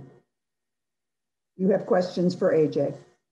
I'm not sure I have questions for AJ, but an observation about where we are. First of all, I can perhaps— I'm sorry, Mary, hold on. If this is a discussion, let's give members the opportunity to ask questions of AJ before we move to discussion. Certainly, thank you. Yep. Mary Beth, is yours a question? Yeah, just a question about the PhD level clinical director. That caught my eye as well in the report. And I just wondered if you could elaborate on that, like why you think that's so important. Right. So I appreciate the comment, Representative. So in our settlement agreement, one of the issues was the clinical oversight. And we had been concerned that the people who were doing clinical oversight, were allowing stuff to happen that wasn't appropriate. So as part of an agreement for us to keep the facility running, Woodside running, and to settle our lawsuit, we required, and the state agreed, that they would hire a permanent director of the program who would have at least a PhD level of clinical academic success. That was impossible because that sort of level of knowledge and professionalism would be necessary to sort of overcome the security, the force of the security aspect of the facility, as well as to work with medical doctors on a relatively equal basis. And we found that someone who didn't have that level of authority wouldn't be able to make sure that the therapeutic outcomes occurred. And what I understand is that Beckett may have their own clinical management, but that the person at DCF who's going to be in charge of not just making sure that the 6 kids at this Beckett program are being treated appropriately, but also the 66 kids who are out of state and the other kids who are in state, that one person is not going to be a PhD level person. That is different than what we had agreed to early. But again, our case is dismissed and we can't force that on anyone, but it is a sort of a diminution of the level of authority that was involved. And if I could just clarify, so the treatment program, and that's the preliminary program as described in the report we submitted, prepared by Beckett, was prepared by their vice president, Laura Coburn, who's a PhD psychologist. She's involved in the design of the program, and they will have a PhD clinical person overseeing the delivery of services in the Beckett program. The clinical position within the commissioner's office is a position that hasn't existed. And this is just for the commissioner's office to have some level of oversight over our kids across. That wasn't implicated in the federal lawsuit. That was in terms of the treatment being provided at Woodside. This is more of an oversight function, and I certainly appreciate AJ's perspective on this, and I'm certainly happy to continue that conversation with him because I certainly understand his concerns, but we're really talking about 2 different positions with 2 different functions. And I just want to be clear about that there will be PhD involvement in the development of the program at Beckett and the delivery and on-site delivery of those services at Beckett. This other position is something that a capacity we didn't have within the Commissioner's Office of DCF, and that it will be new. And so that role will evolve over time as well, because it will be a new function and a new oversight role that we just didn't have before here. And so it will be a work in progress and evolve over time as well. So. Thank you. Mary Beth, did you get your question? Yes, I'm all set. Thank you. Does anyone else have a question for AJ? Then I'm going to turn it back to Representative Hooper, who I asked to hold her themes.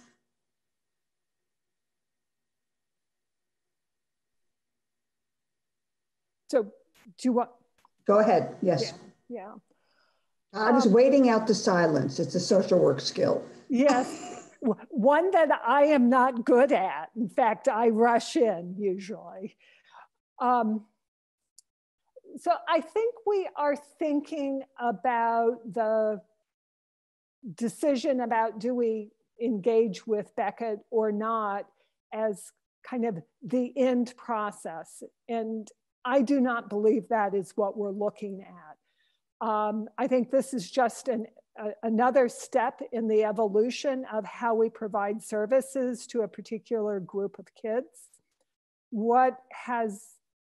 Not knowing anything about the juvenile world, but having spent a wee bit of time on kind of the adult world and trying to understand the services that are provided there, I am struck with the similarities of the need for a vast array of ever evolving services to meet the particular needs of the community at the time, rather than saying, we'll build a facility and that solves the problem. To me, if we agree to go with what Beckett is proposing, I think we need to then continue looking down the road and understanding what else is needed out there. I never wanted on the adult, not more on the mental health side, I have always been concerned about the number of higher level, more secure beds that we're building, believing that these services, if we spent the same amount of money in the community, we would be reducing the need for those higher cost services. That I believe is the same case with kids, not knowing that world, but that just strikes me as it's gotta be the case. I'm a little bit concerned with the thought that we, given where we are today, we only need beds of this nature on the order of about 6. I think these are extraordinary circumstances. DCF has probably knocked itself out to find alternatives. So I'm a little bit worried about what the right number is, but we've got to make a decision. There seems to be an evolving consensus around let's do that, but let's don't stop thinking there. And I would think that one of our recommendations should also be that there continues to be a process that that doesn't look just at DCF, but these are kids who are served by the Department of Mental Health. Sometimes there's shared custody there. The Agency of Education certainly has a role here that is significant and important. And frankly, I'm concerned about how they are funding and willing to engage with Success Beyond 6 and some of the mental health services. So we need to be looking at this from a cross-cutting point of view, not just justice-involved kids. We need to be building a system. But in the meantime, as a temporary solution for the next several years, it looks to me that Beckett is meeting the needs that we see there for kids. And it makes sense to me to go in that direction. Thank you. Thank you, Mary. If I sort of hear part of what you are saying, it gets me back to the very beginning at 12:30 when Senator Sears and I were sort of having a bit of a conversation that we have a decision here, but that will not stop the conversation around other youth or what we're going to continue to do to treat this population as the needs and science change. Thank you, Mary. Well, I think that Senator Sears. Yeah, I think I share the concern of those that have expressed, is 6 too many? Is 6 enough? There's always been a small group of young people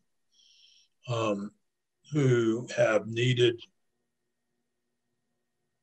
a facility such as Woodside. My experience has been it's a small number, and is 6 too many? I think 6 is more than enough, but there is that small group. There's also the kids who are under DOC custody who have committed one of the big 12 crimes that could even involve murder or other very serious offenses that I think many of those kids need to be held, at least short term, in a facility that can handle them. My concern is that, and I don't have any qualms about voting to recommend that we go along with the proposal from DCF to contract with Beckett. my big concern is, will Beckett be able to handle this population? And it is, having been in the business myself, some of those kids are extremely difficult. And we should never underestimate the difficulties. And I share the concern about making sure that there's oversight from some in a clinical nature. I'm a little concerned about that. I share A.J. Rubin's concern there as well. But I don't have any doubt that there's a need for a small number. And Senator Sears, I'm smiling as you talk because you in the southern part of the state ran a residential facility. Yep. And around the same time, I was in the northern part of the state working in a residential treatment center. So we both sort of bring our history to this, which can be a help or can also, have to make sure that we don't get stuck in that, or at least I need to make sure I don't. Yeah, I agree. I see some hands up. I do want to, as people are beginning to speak, I think it's important to sort of say where they are. Both Dick and both Senator Shears and Representative Hooper have sort of said that there's a growing consensus moving towards the Beckett proposal, and then both of them, Senator Sears last, and sort of needing to have something around oversight as part of the condition. I see some hands up. I see Senator Hooker, and I see Representative Emmons, and I don't know, and then I see, Senator Lyons and Senator Redmond, and then I thought I saw Representative Haas's hand up, but I don't know if by the time other people come, if her hand is still up. Senator Hooker. Thank you, Madam Chair.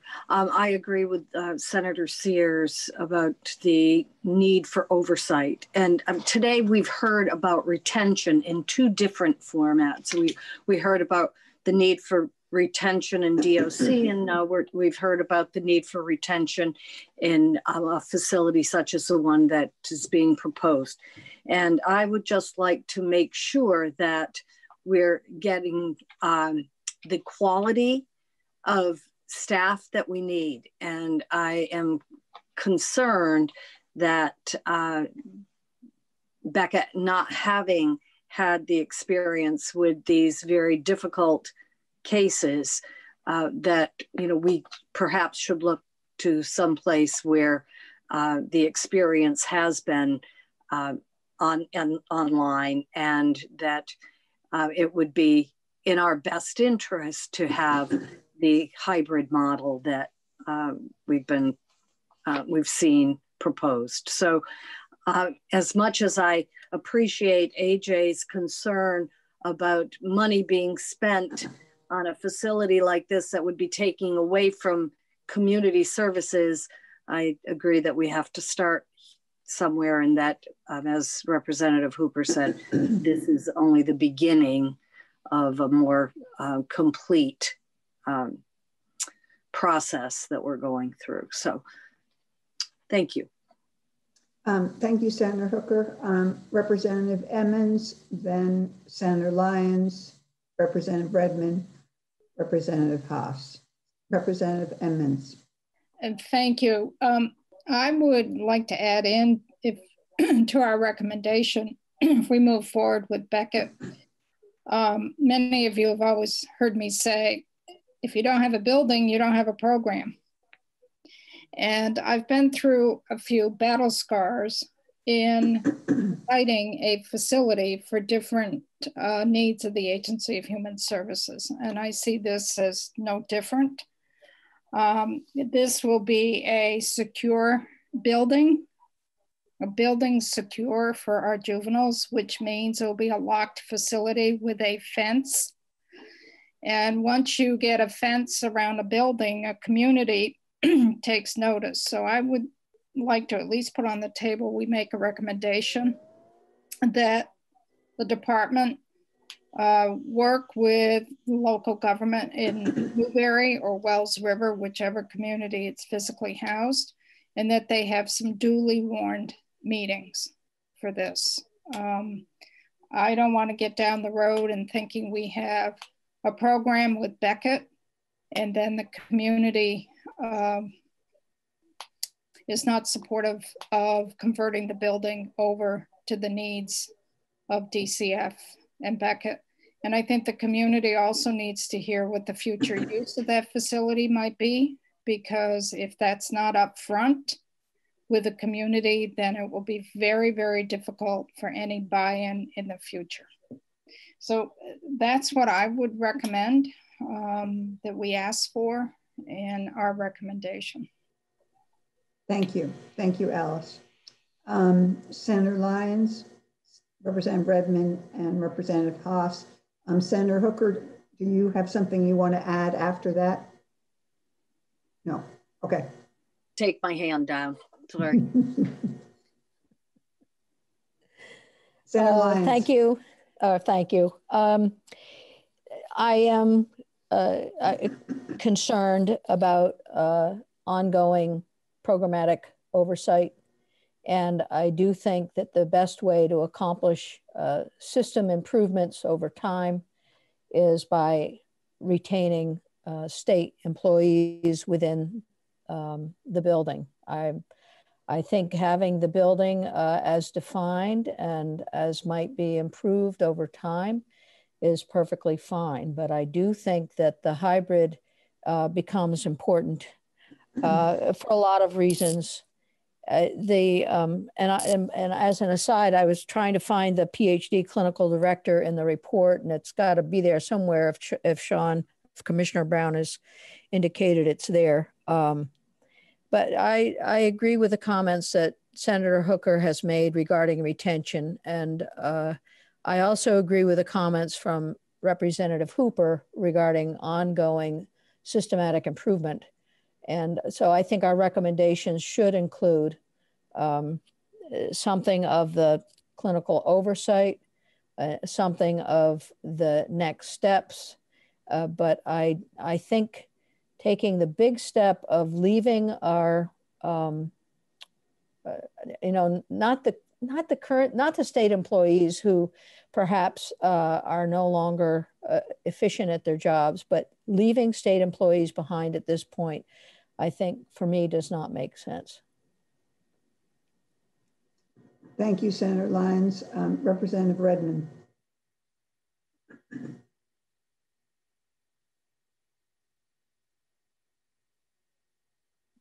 Representative Redmond, are you able to speak now? Sorry, thank you. I was on mute.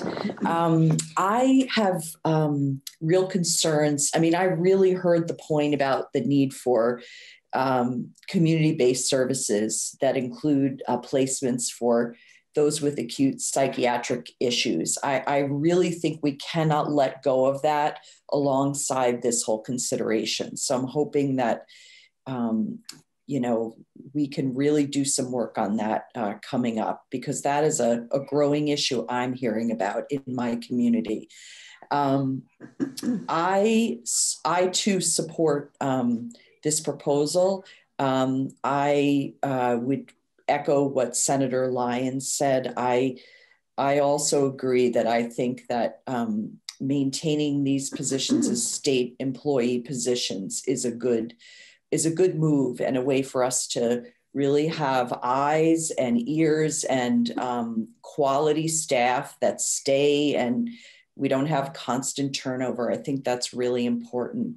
And I would add one other thing that I said last time we had testimony, and that is that I still am a big advocate for an Office of the Child Advocate, especially in this setting of trying this new approach, and not just relative to justice involved children, but children across DCF, across foster care, across someone that would have independent eyes on that. So I'll just throw that out as something that I'm deeply interested in. I know it's not only related to justice involved young people, but at any rate, that's something I continue to believe we need in this system of care. Thank you. Thank you, Representative Redmond. Representative Haas, Representative Shaw, and Senator Baruth. Thank you, Madam Chair. I think it's important. So I support the proposal, but I think we need to keep in mind that DCF is still in charge here. We are not outsourcing the care of these children to some company. We are allowing or the proposal is to allow our state agency to put one piece into the system of care. And my personal bias would be that we say yes to the proposal with the following conditions. And at the very top of my list of conditions would be that all children in this program be moved to the least restrictive environment ASAP. That be so even if it means that some nights there are 0 children in this program, that the focus is on the children and not on the census. We're agreeing that we need something for somebody. Sometimes we don't know how many that is, we don't know how long that is, but it's about the children, and they are children under our law. And so that is, even though it's in everything that we've gotten, they say, oh yes, it'll be least restrictive. I want that to be in what our recommendation is going forward. Thank you. Representative Shaw, then Senator Baruth. Thank you, Madam Chair. I think I'm reasonably sure the people 30 years ago, when Woodside came to being, felt that they had the best plan going forward, but they had a plan going forward. I think we've learned through where we are today that that plan has aged out, and we're now looking at maybe something new, and sometimes new is a little bit scary. The proposal being put forth to us by DCF, not Beckett, but by DCF, seems to be a fairly solid proposal given today's societal needs of our youth. I am concerned that we do not see a PhD level director within DCF that would oversee this program. I would hope that our recommendation to JFC may contain that statement. I also think it's as much as I understand the value of state employees, and I do, at this late date within this proposal, I'm not sure where we can go with that. I'm not sure what control where DCF could go with that, and I think that's beyond my scope here anyway. So I do support the proposal as presented, but I would caveat that with a PhD level clinical director for oversight.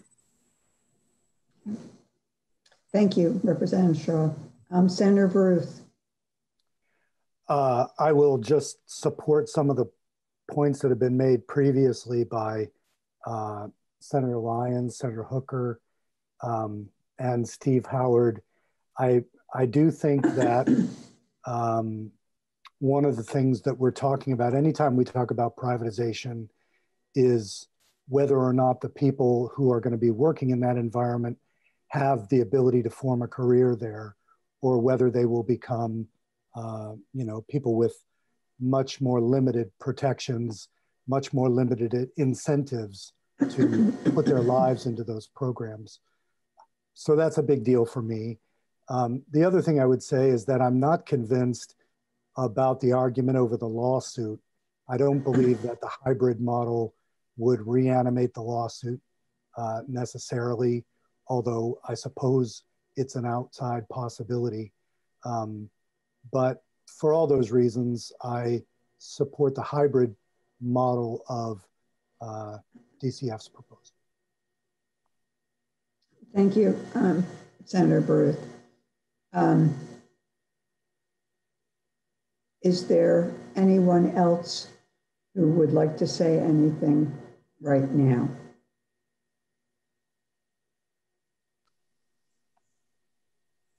Representative Hooper. One other piece, it feels like we're going to have a longer conversation about who is staffing this facility, but something that we have, so setting that aside, because I believe we'll come back to it, I think we should, if we enter into a contract with Beckett, there should be some sort of provisions about recouping or protecting our investment in that facility. We're going to put a good deal of cash into it pretty quickly. And if for some reason we sever that relationship before we've gotten our value out of it, we need to figure out how to recoup it. So I'd like that to be part of whatever relationship, if we enter into one, that it be part of the relationship.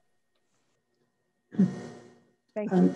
Well, thank you, Representative Hooper. And as we are talking, I realize, Bryn, is this a fair thing to ask you to begin to draft? Or how are we going? I guess this is, I hadn't talked to you or anyone beforehand, or unless Senator Sears, you have a different idea. No, we're making recommendations to the Joint Fiscal Committee. And clearly there's a huge difference in money that would need to be appropriated if you choose to go with the state employees versus what was shown in that comparison by Stephanie. So I think that we could state our preference would be state employees, but understanding the financial constraints. Sure. Secondly, what Representative Hooper was just talking about is an important piece that I thought, maybe Commissioner Brown can correct me, but I thought there was some agreement with Beckett that on recouping the investment through the Attorney General's signing off on this agreement. I believe it's the Attorney General has to sign off on this type of contract. Am I wrong, or did I dream that, or did you say something about that at a prior meeting? Senator, I did speak to that at the prior testimony. We are negotiating safeguards to ensure that we will protect our investment in that facility. And we're doing that through two mechanisms. One is a standalone lease agreement for a set period of time that allows us to recoup that, and then an operating agreement with Beckett, so that if Beckett chooses to not run the program in the future, or we choose not to have Beckett run the program in the future, that we still have access to that facility through that lease agreement for that set period of time. And then we're also in the early stages negotiating what that might look like at the end of that lease term as a lease to purchase type agreement as well. And we're bringing in BGS to help provide the technical expertise in the lease negotiations to ensure we protect that investment. Okay. Thank you.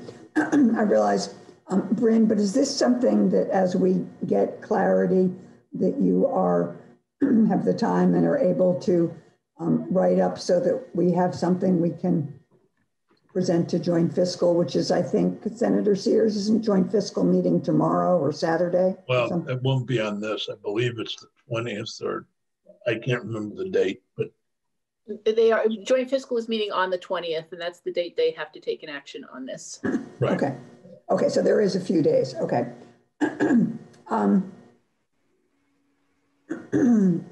Representative Shaw, is your hand up for an additional comment? No. Okay. I guess I would like to see, I don't know another way of going Brenna's about. back on if she could answer your question. Oh, sorry, I've been looking at her and she hasn't said no, so I was. Oh, okay. So I've been nodding, committee, and yes, this is I've been taking notes about about the conversation, and that's my job is to write that recommendation for you. So thank you, thank you, thank you. What I would it appears that there is a consensus to go towards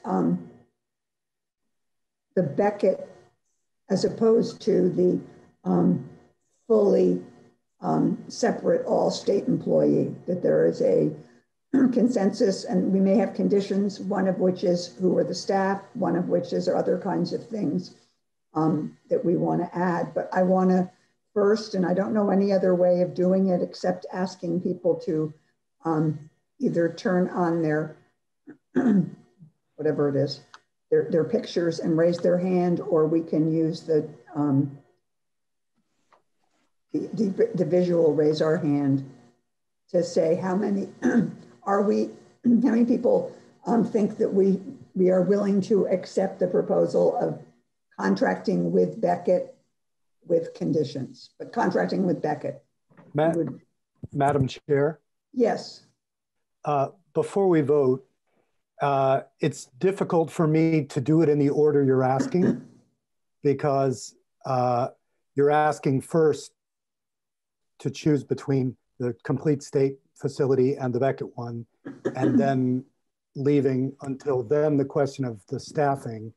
If the staffing question is decided against the hybrid proposal, then I would be more open to the state version rather than the Beckett proposal. Does that make sense? It makes perfect sense to me, Senator. What I would be envisioning is that we, if we at this point start with the bigger halves, and then we add the conditions, and then when we have a package, then we vote on the package. Okay, fair enough. But I am open to a different way of doing that if people want to do something different.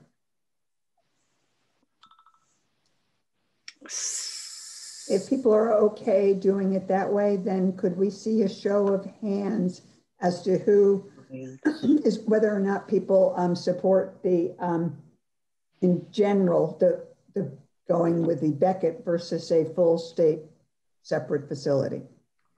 Please raise your hand. Madam Chair? Yeah. Do we need a motion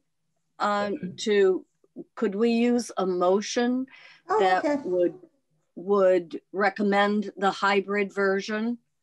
I am trying to, if you want to start there, I was looking at that as a condition of the proposal. I see what you're saying, but and then with each one, yes, have a motion and whether we add that or not, because there's that, there's the other pieces as well. So if I could quickly jump in. Yes. You know, going down, I mean, I certainly understand that there may be a preference with this committee for the hybrid model, but we may have a provider that is not open to that. And I just want to throw out there, you know, if that's not the case, is there another decision point for the committee, or are we the proposal? I just want to understand there's a lot of logistical things that are unknown here still at that. Commissioner, I'm not even sure we know where the committee is. Okay. That's what I'm trying to do. And we're having a discussion on the order and how to take a vote and what to vote on first. And Senator Lyons was going to say something, and then Senator Baruth has his hand up.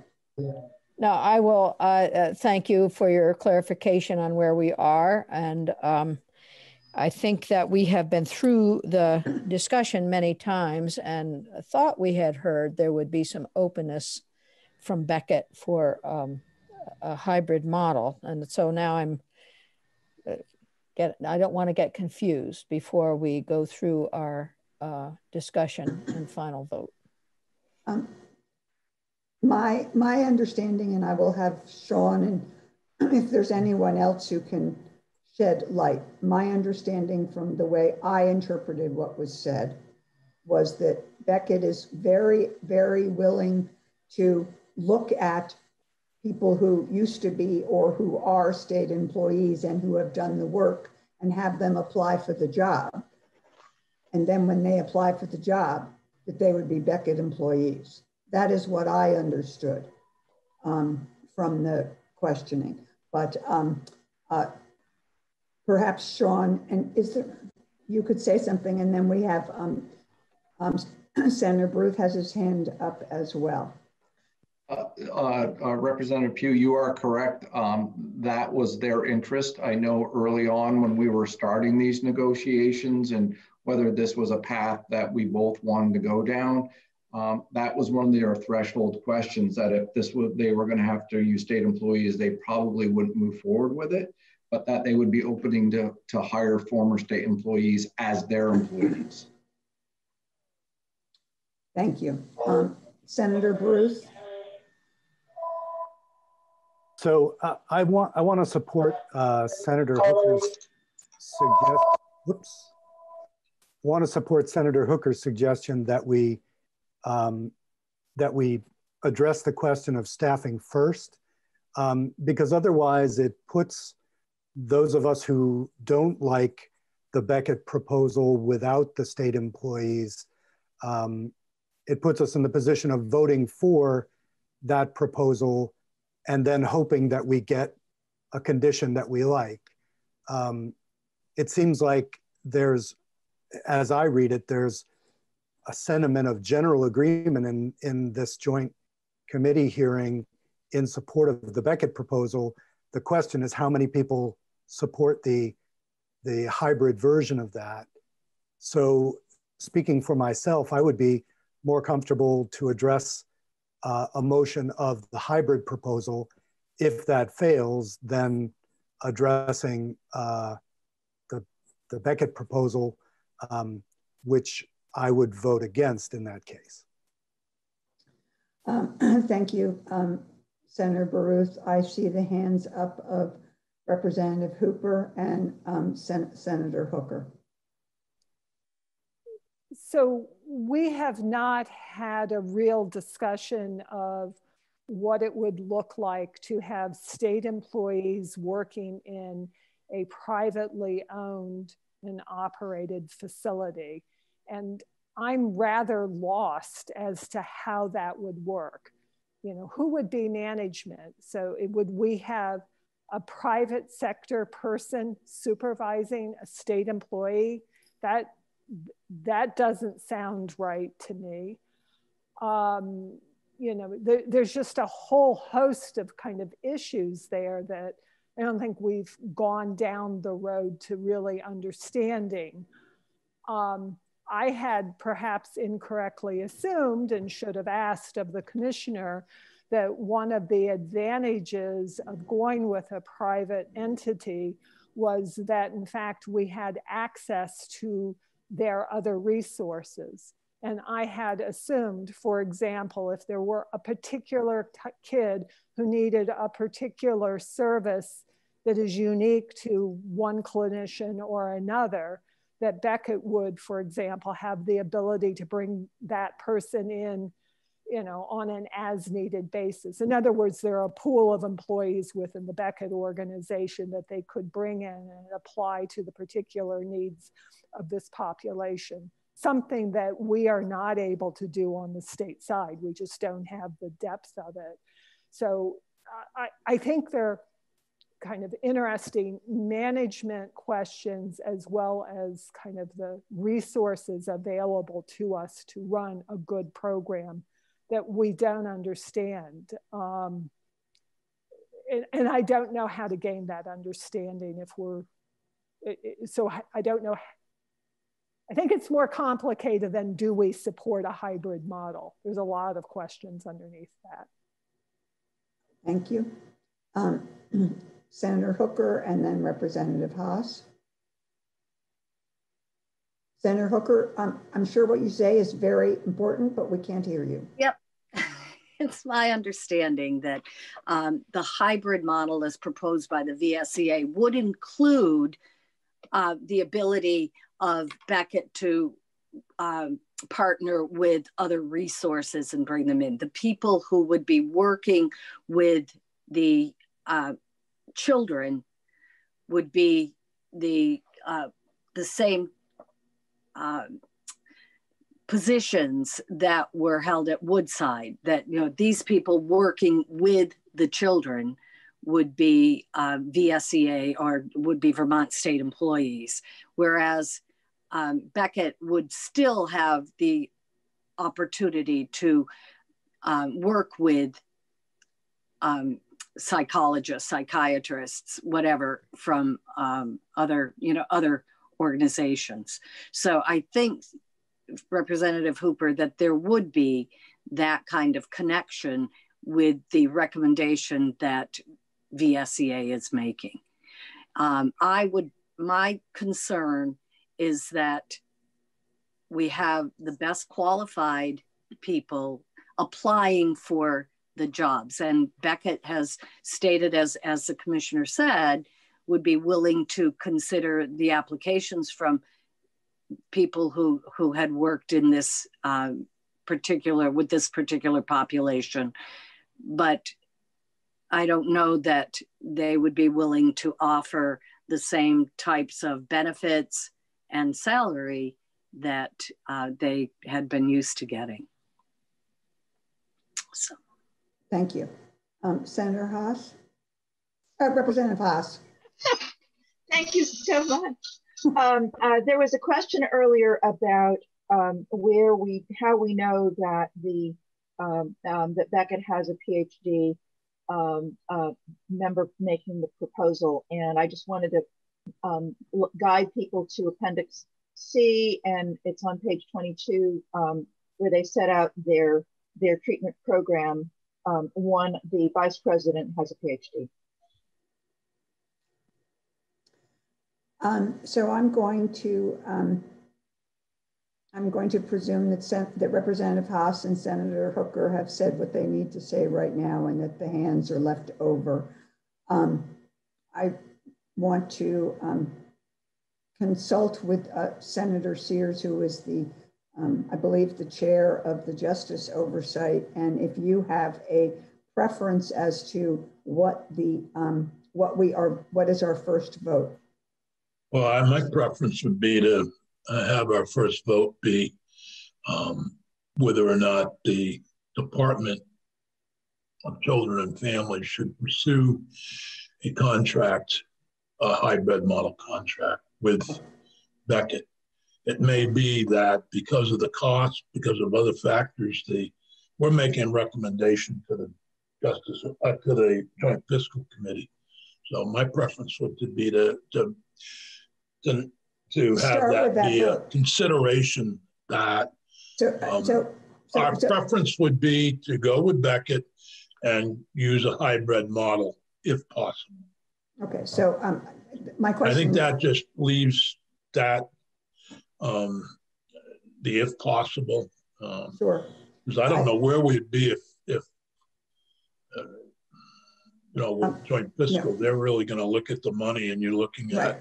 No, that's Senator Sears, I don't mean to cut you off. I was not really asking your opinion. I was asking whether that should be the first vote.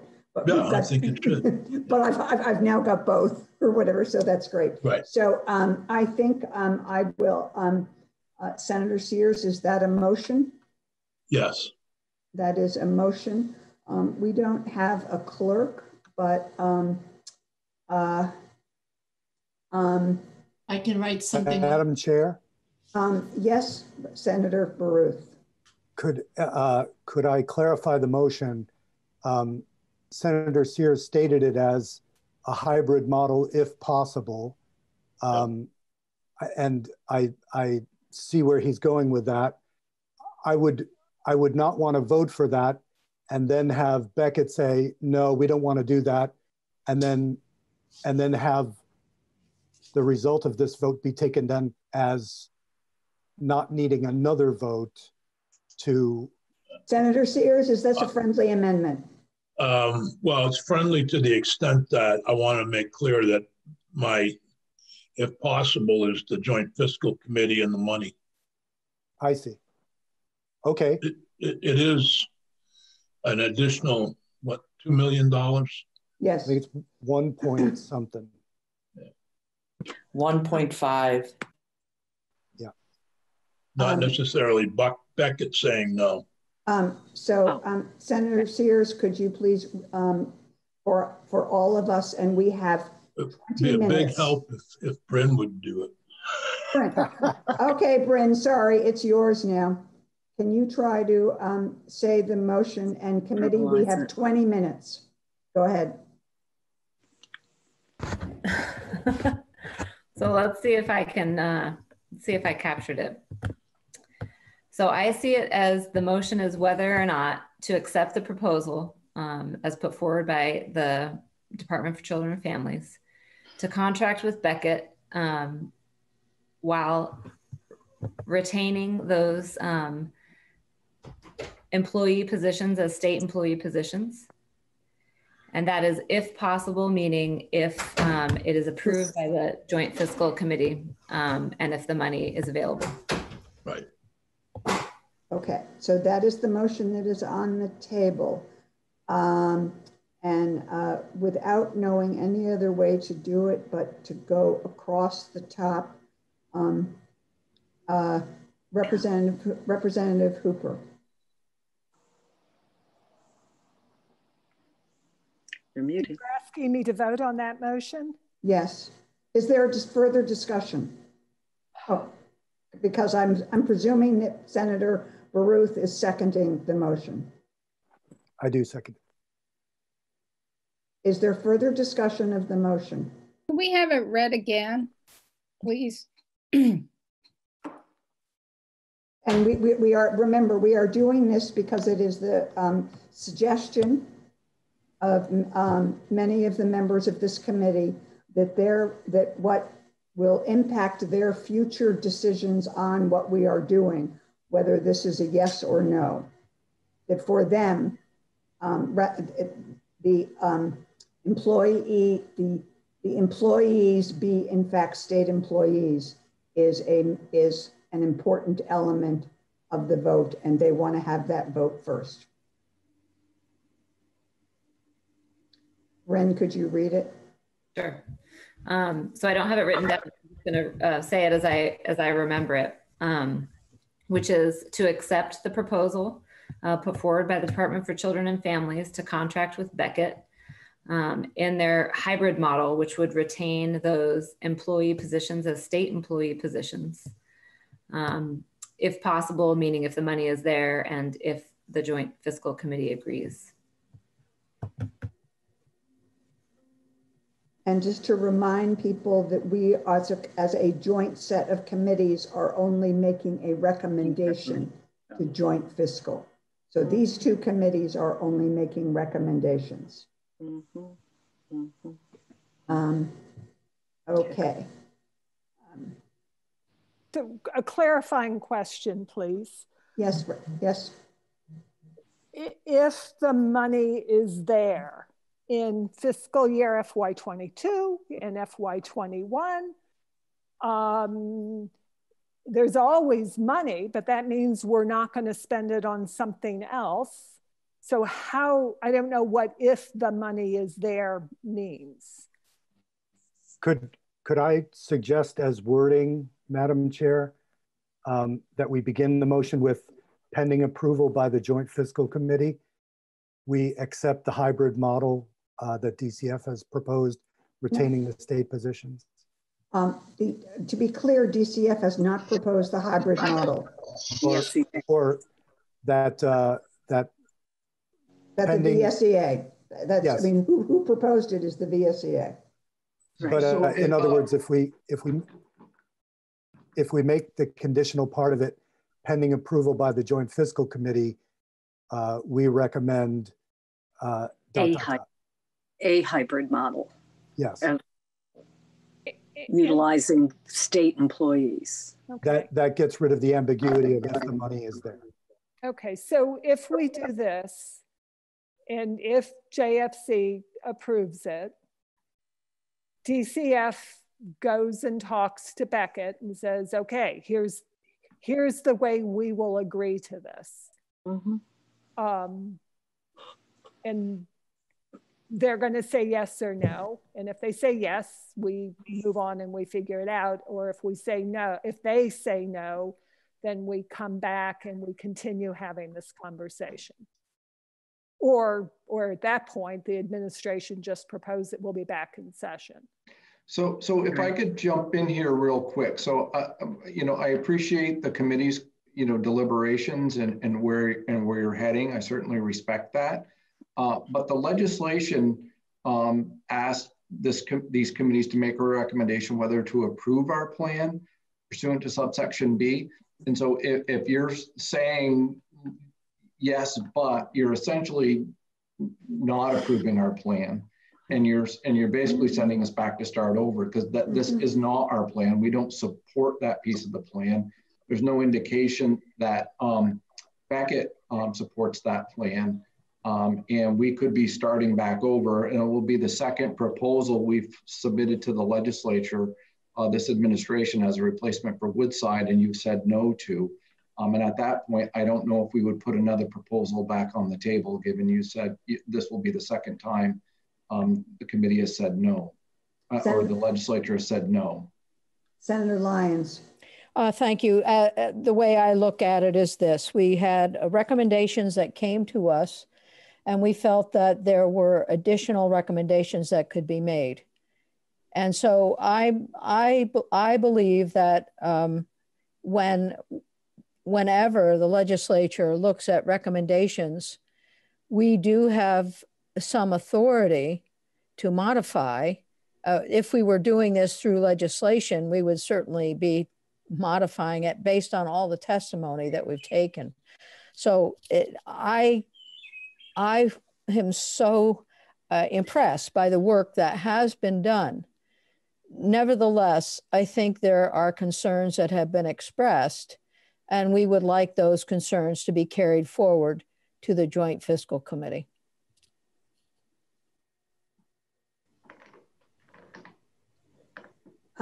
As the person who is facilitating this meeting, the reason that I had proposed the process of starting with the do we accept the proposal or not is because that is how I saw our charge, and that if we then had concerns or things that we wanted to also be considered, that was part and parcel of that. I have been sort of that way of going about went down the, is fine. I have no, but what I do want to say, I'm going to say, because I have kept my my opinion to myself. If this were an easy decision, if we knew what was best for Vermont, for Vermonters, for the youth that we're talking about, and for workers, we wouldn't have wrestled with this for the past 4 years.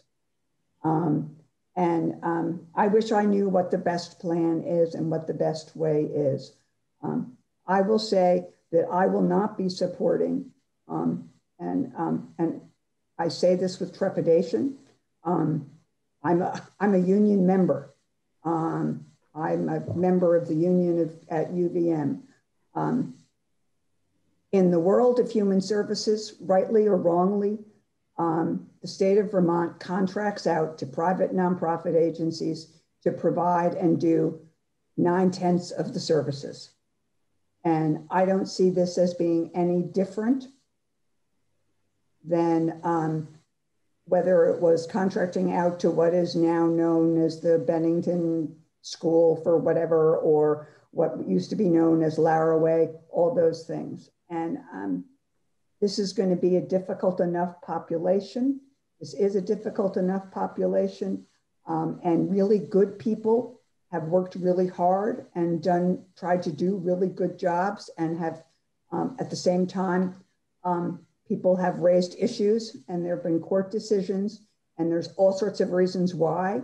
But I think having a treatment and a therapeutic and a structure and organization of a service where people's bosses are the state as opposed to Beckett. I think that is just setting up something, and that I think it's really, perhaps we put in a condition that they, much like for veterans or other things, that state employees who apply for the job have get a few points in terms of being, being appropriate for the job. But if they want the job, they become Beckett employees.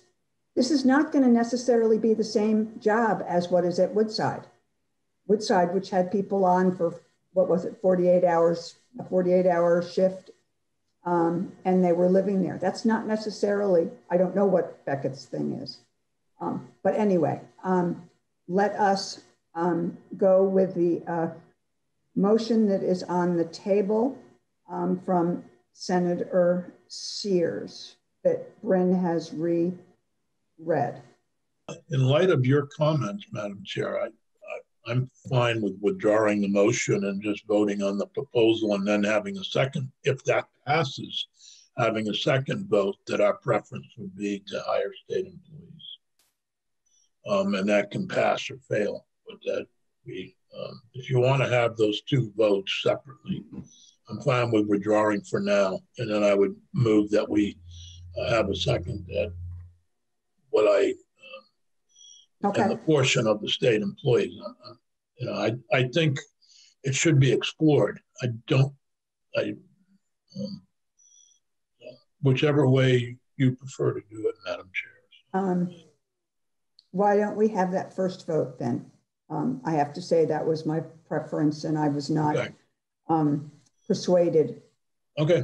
Well, then I would move that we approve the plan, but that we have a second vote on whether or not to ask Joint Fiscal Committee, recommend the Joint Fiscal Committee to explore the use of a hybrid model of state employees. So the first vote is to, of the two proposals, to support the Beckett. No, there's only one. There's only one proposal. Okay. To support the to support with conditions, and then we will outline what those conditions are later. Right. No, that's what you want. Senator Baruth doesn't want that. He has his hand up. So I will just explain.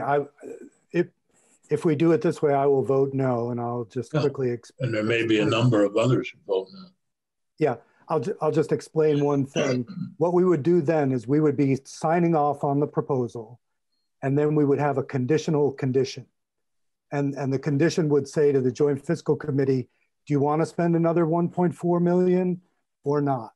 And they would say, well, they already signed off on privatizing the service anyway, so let's just say we don't want to do that. So it puts those of us who support the state employees in the position of authorizing their removal and then asking if it's okay if we get them back. So they've already been removed. Right. Well, I'm just saying, in the light of our votes here, that's why I'll be. Okay, fine. I'm sorry. I feel like we are arguing over parliamentary procedure. Bryn, could you go back to the original motion that Senator Sears made, which talked about something about if Joint Fiscal agrees or something. And I would put that forward under my name, since Senator Sears is now not. Well, he may want to go back to it. He may want to go back to it. Bryn, can you? Are you voting on the proposal, the quote hybrid proposal with this motion, or is this the regular? No, we are voting on the hybrid we're going to vote on the hybrid. Okay. Yeah. So you would be voting on the following proposal. Pending approval by the Joint Fiscal Committee, you recommend a hybrid model of the Department for Children and Families proposal to contract with Beckett in a manner that would retain the employee positions as state employee positions. Perfect. I believe that reflects what Senator Baruth and Senator Hooker. And Senator, okay, seconded by Senator Hooker. Okay. If we can start now. We don't have a clerk, so I will, Representative Hooper. I'm sorry, I do not understand how this would work well enough to be able to vote in favor. So I have to vote no. And okay. I'm really disappointed that it's being characterized as an anti-union vote, and because that it could not be further from the truth as far as I'm concerned. Okay. Thank you, Senator Representative Hooper. Senator Hooker. Yes. Representative Shaw. You're muted. Okay. No. Representative Haas. No. Representative Senator Ressman. No. Representative Emmons. No. Senator Lyons. Yes. Representative Grad. No. Senator Baruth. Yes. Representative Paella. Sorry, I won't ever apologize. Okay. No. Senator Sears. I can't hear you. Yes, I'm sorry, yes. Representative Redmond. Yes. And Representative Pugh is a no. Oh God, was anyone keeping track? I was. Thank you, Peggy.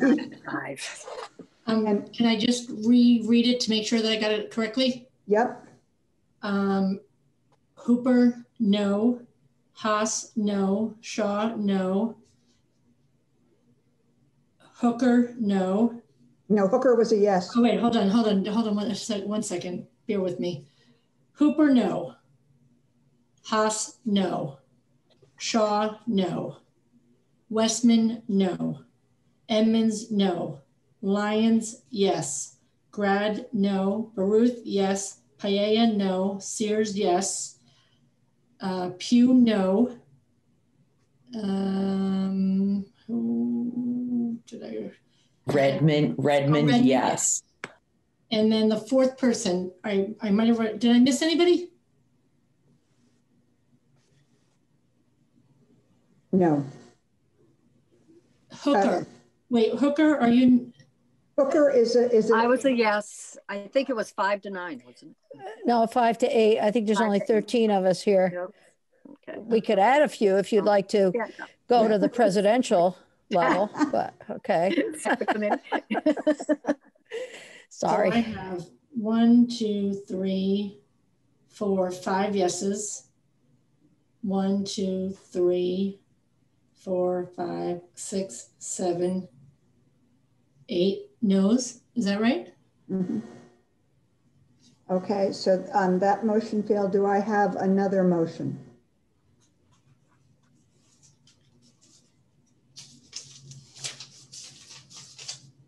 So move we accept the plan, but that we ask the department to look at the hybrid model as well as the joint fiscal.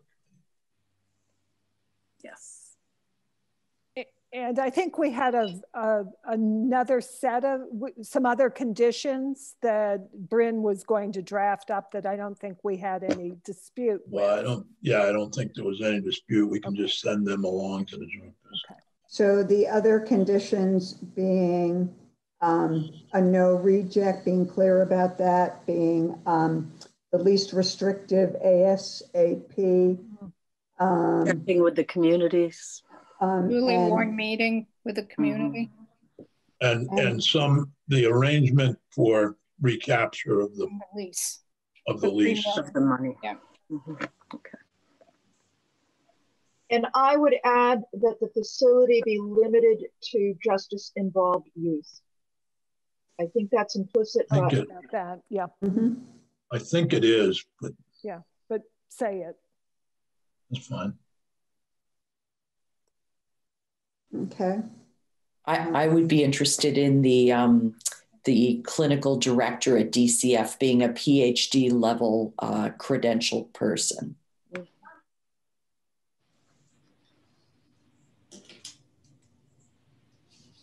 Psychologist. At DCF or at, I'm sorry, I'm confused. At DCF or at the Beckett? No, at the person who's interfacing at DCF. We can add that position is not solely related to this proposal. I believe we heard from the commissioner that this is a position that they are considering, that the legislature will have to, that they're considering to be an oversight of all of the youth in placement from multiple avenues. Is that correct, Commissioner Brown?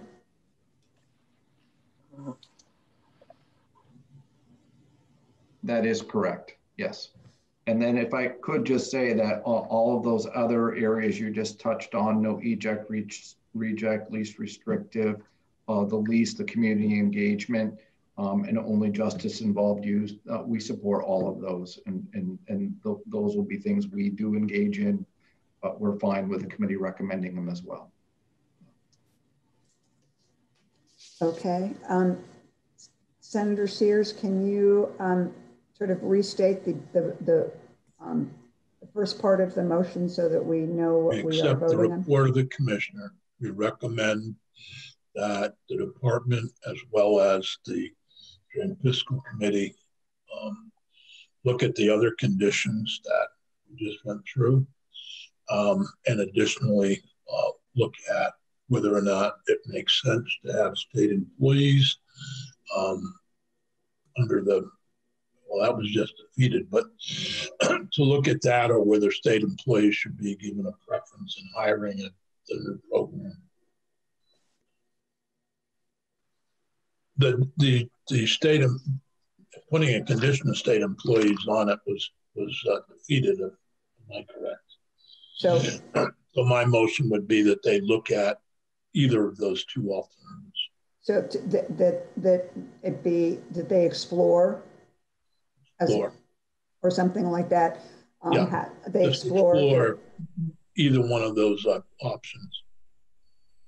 Okay. Sorry, I lost clarity on that there.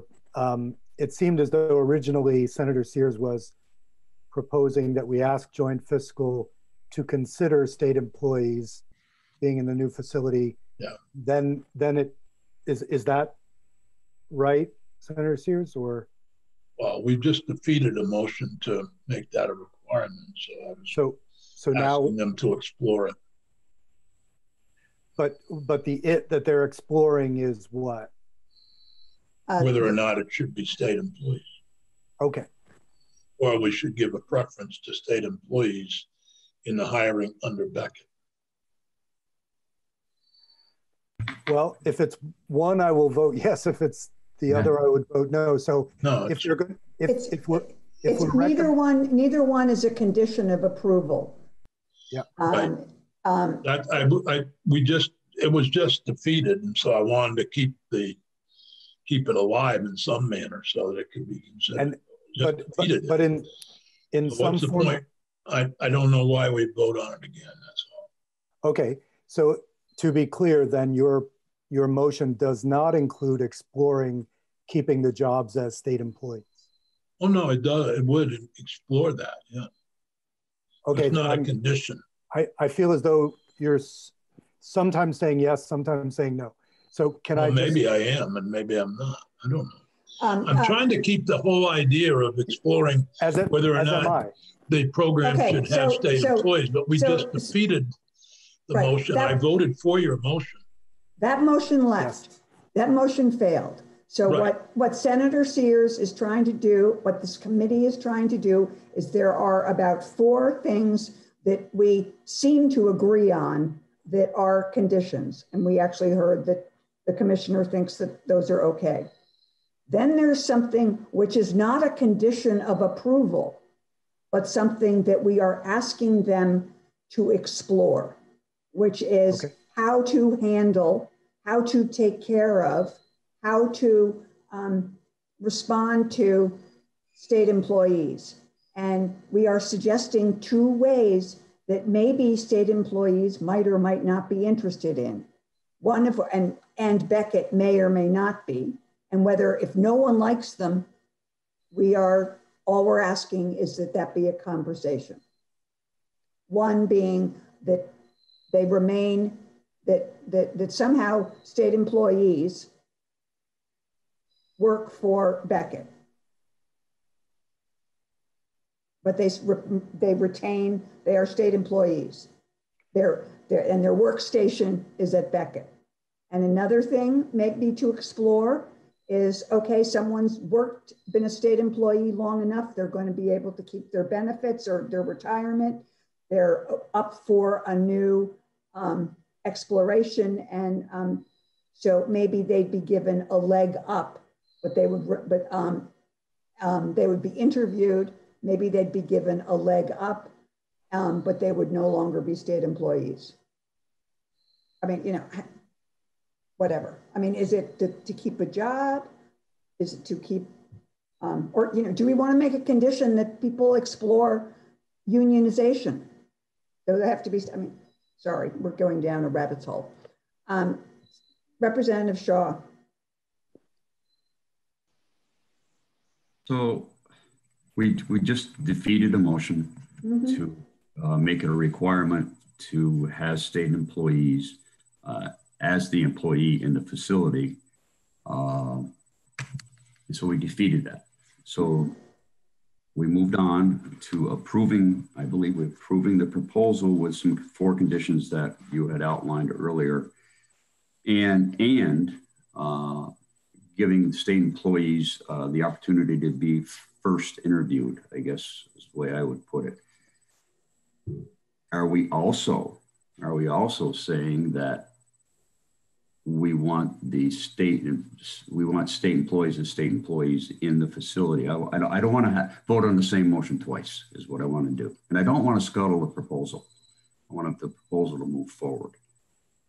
So I'm just a little confused there. And I think I heard you say that these are just recommendations, Representative Pugh.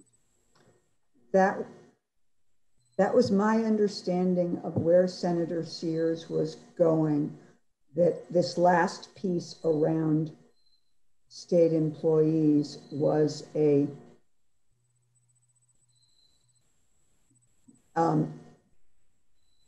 please ask the question, please explore. Whatever the answer is will not be, is that right, Senator Sears? Whatever That's the correct. Answer is, you know, will not scuttle the proposal. I understand I understand that we were in the negative on the lost that motion. I'm just asking that it still be considered. Yeah. Okay. So we've already voted to approve. We approve it. Now this would be approving with 4 or 5 conditions, whatever that number was, and then additionally asking them to continue to explore. But the proposal's approval is not subject to either one of those last 2 explanations. No. Correct. Okay. Which still may lead Senator Baruth to vote no. I don't know. My only problem remaining is that we keep using the word explore, and then different people are interpreting explore to mean a host of different things. So we're not looking at wording of a motion, which is problematic. So I guess the question is really, are we asking joint fiscal to explore the possibility of state employees in the facility? Now, in my mind, we haven't decided that question because the previous motion was to do it. This is to explore it, which is something different. So the only clarity I'm seeking is, are we asking to JFC to explore state employees in the facility or not? I actually thought we were asking the department. Or the department. Yeah, either one. Yeah.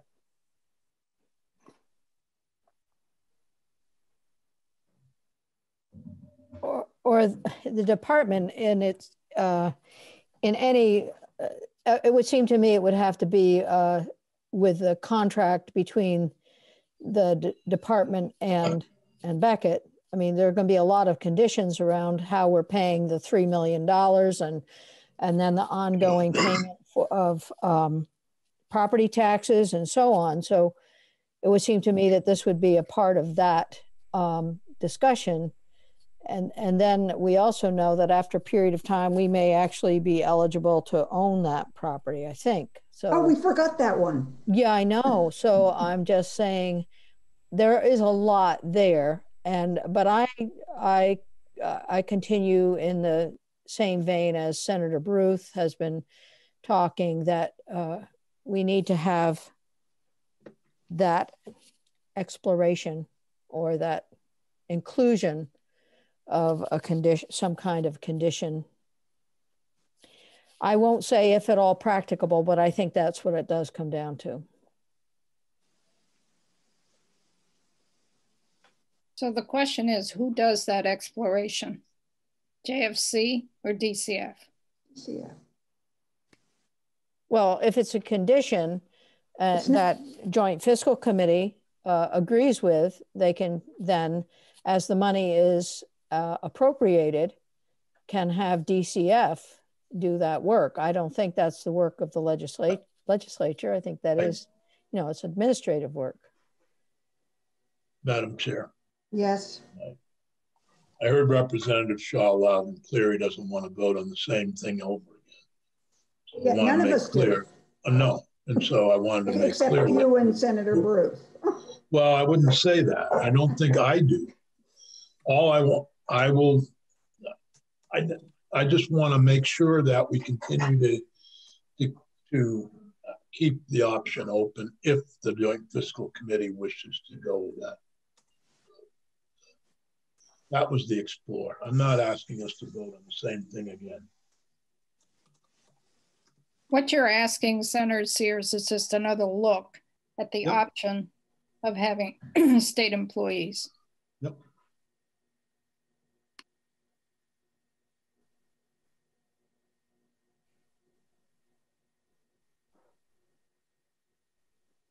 Bryn, do you have any sense of how that might read? Sorry. So what I hear is that you would be, according to the directive in the budget bill, you would be, pending approval from the Joint Fiscal Committee, you would be recommending DCF's proposal to contract with Beckett, and then period. And then separately, you would be asking the committee and or the department to consider having state employees fill the positions in the new facility, or giving preference to state employees in hiring, in Beckett's hiring. I'm not sure that's where everyone is. There's a difference between consider and explore. Because this committee on a 7-something vote said no. I mean, in terms of having it be a condition. I use the term explore if you'd rather consider it. I like consider.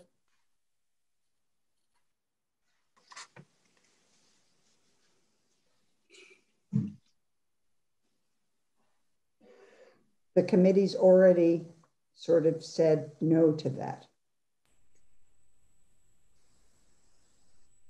I think the term explore is different. if it's consider or explore, I can go with explore as well. Yeah, explore is fine.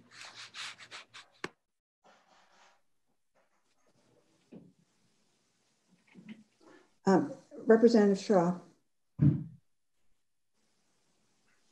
Thank you. My concern, an honest concern, is if Beckett just comes back and says no to state employees run this facility, and basically that's what will happen. We're nowhere. We just spent 4 years doing nothing. And Representative Shaw, I personally share that. I don't want to be back here in 3 years having this same conversation, which is why I keep saying I can get, people really, certain people really want this piece in there. And so how do we put this piece in there in a way that will not stop us going forward no matter what the answer is? So I'm willing to say if Beckett goes, hey, fine, this is the best thing since sliced bread, we want to do this. Okay. But if Beckett goes, no way, this is not workable, then I don't want it to stop it. It wouldn't under this motion. So, Madam Chair, yes. Our charge is to make a recommendation. This is not cast in stone. Yes, and we are trying to be respectful to the 5 of you who wanted something that the rest of the committee didn't. And we're trying to keep that thread alive. I understand that. And I too can go with explore, but it keeps it alive. But again, it's a recommendation. This isn't the final vote on any of this. I mean, we don't have the final say. Exactly. So, there you go. I think personally, the motion as stated is an accurate depiction of the committee's division on this. We have a motion on the table. I believe, Dick, with a lot of massaging from your friends, it's your motion. Is there a second? Second. I'll second it. Senator Westman is seconding it. Is there further discussion? Okay, we'll start the other way. Senator Sears. Yes. Representative Paella. Yes. Senator Westman. Yes. Representative Emmons. Yes. Senator Lyons. Yes. Representative Grad. Yes. Senator Baruth. Yes. Representative Haas. Yes. Representative Shaw. Yes. Senator Hooker. Yes. Representative Hooper. Yes. Representative Pugh. Yes. Oh, sorry. Representative Redmond. Yes. The motion passes unanimously. I think our discussion, thank you committee, and thank you all the members who both today and last week, 2 weeks ago, testified. And actually some of us have been having these conversations well, probably the past, I don't know, when did we meet, the past 2 years? At least 2 years. And if this was easy, we wouldn't still be here. And I really thank everyone's hard work. And it's challenging, and none of us are doing something that is easy for any of us. And Senator Sears is on joint fiscal, I believe. Yep. What? As is Representative Hooper. And as is Representative Hooper. So the committee has representation on joint fiscal. So that will be a fun meeting for you all on the 20th. And yes, we will. And Representative Redmond, I'm not quite sure whether that's a high five or whether you have something you want to say. No, just that's great. I mean, the continuity onto that committee, having representation is worth applause. Yeah. So thank you all very much, and thank you for staying later so that we could actually make a clear do our job, which was to come to a recommendation to send to joint fiscal. So congratulations, everyone, for working through our differences and finding a path forward. And Bryn, if you have any questions or whatever, please just run them by, I believe Senator Sears is chair of Joint Justice. Yeah. And so between, just run them by the two of us will be great. Thank you, Madam Chair, for your effort today. And I want to also echo your comments and thank the entire committee and all those who worked on this for 2 to 3 years, 4 years, whatever it's been. I think this does move things forward for kids. And that's what it's really all about. It is good. I apologize. I have 16 students who are waiting for me in 6 minutes, so I need to jump off. Thank you all very much. And I believe this ends the meeting of the two committees, Justice Oversight and Child Protection, on the question of making a recommendation related to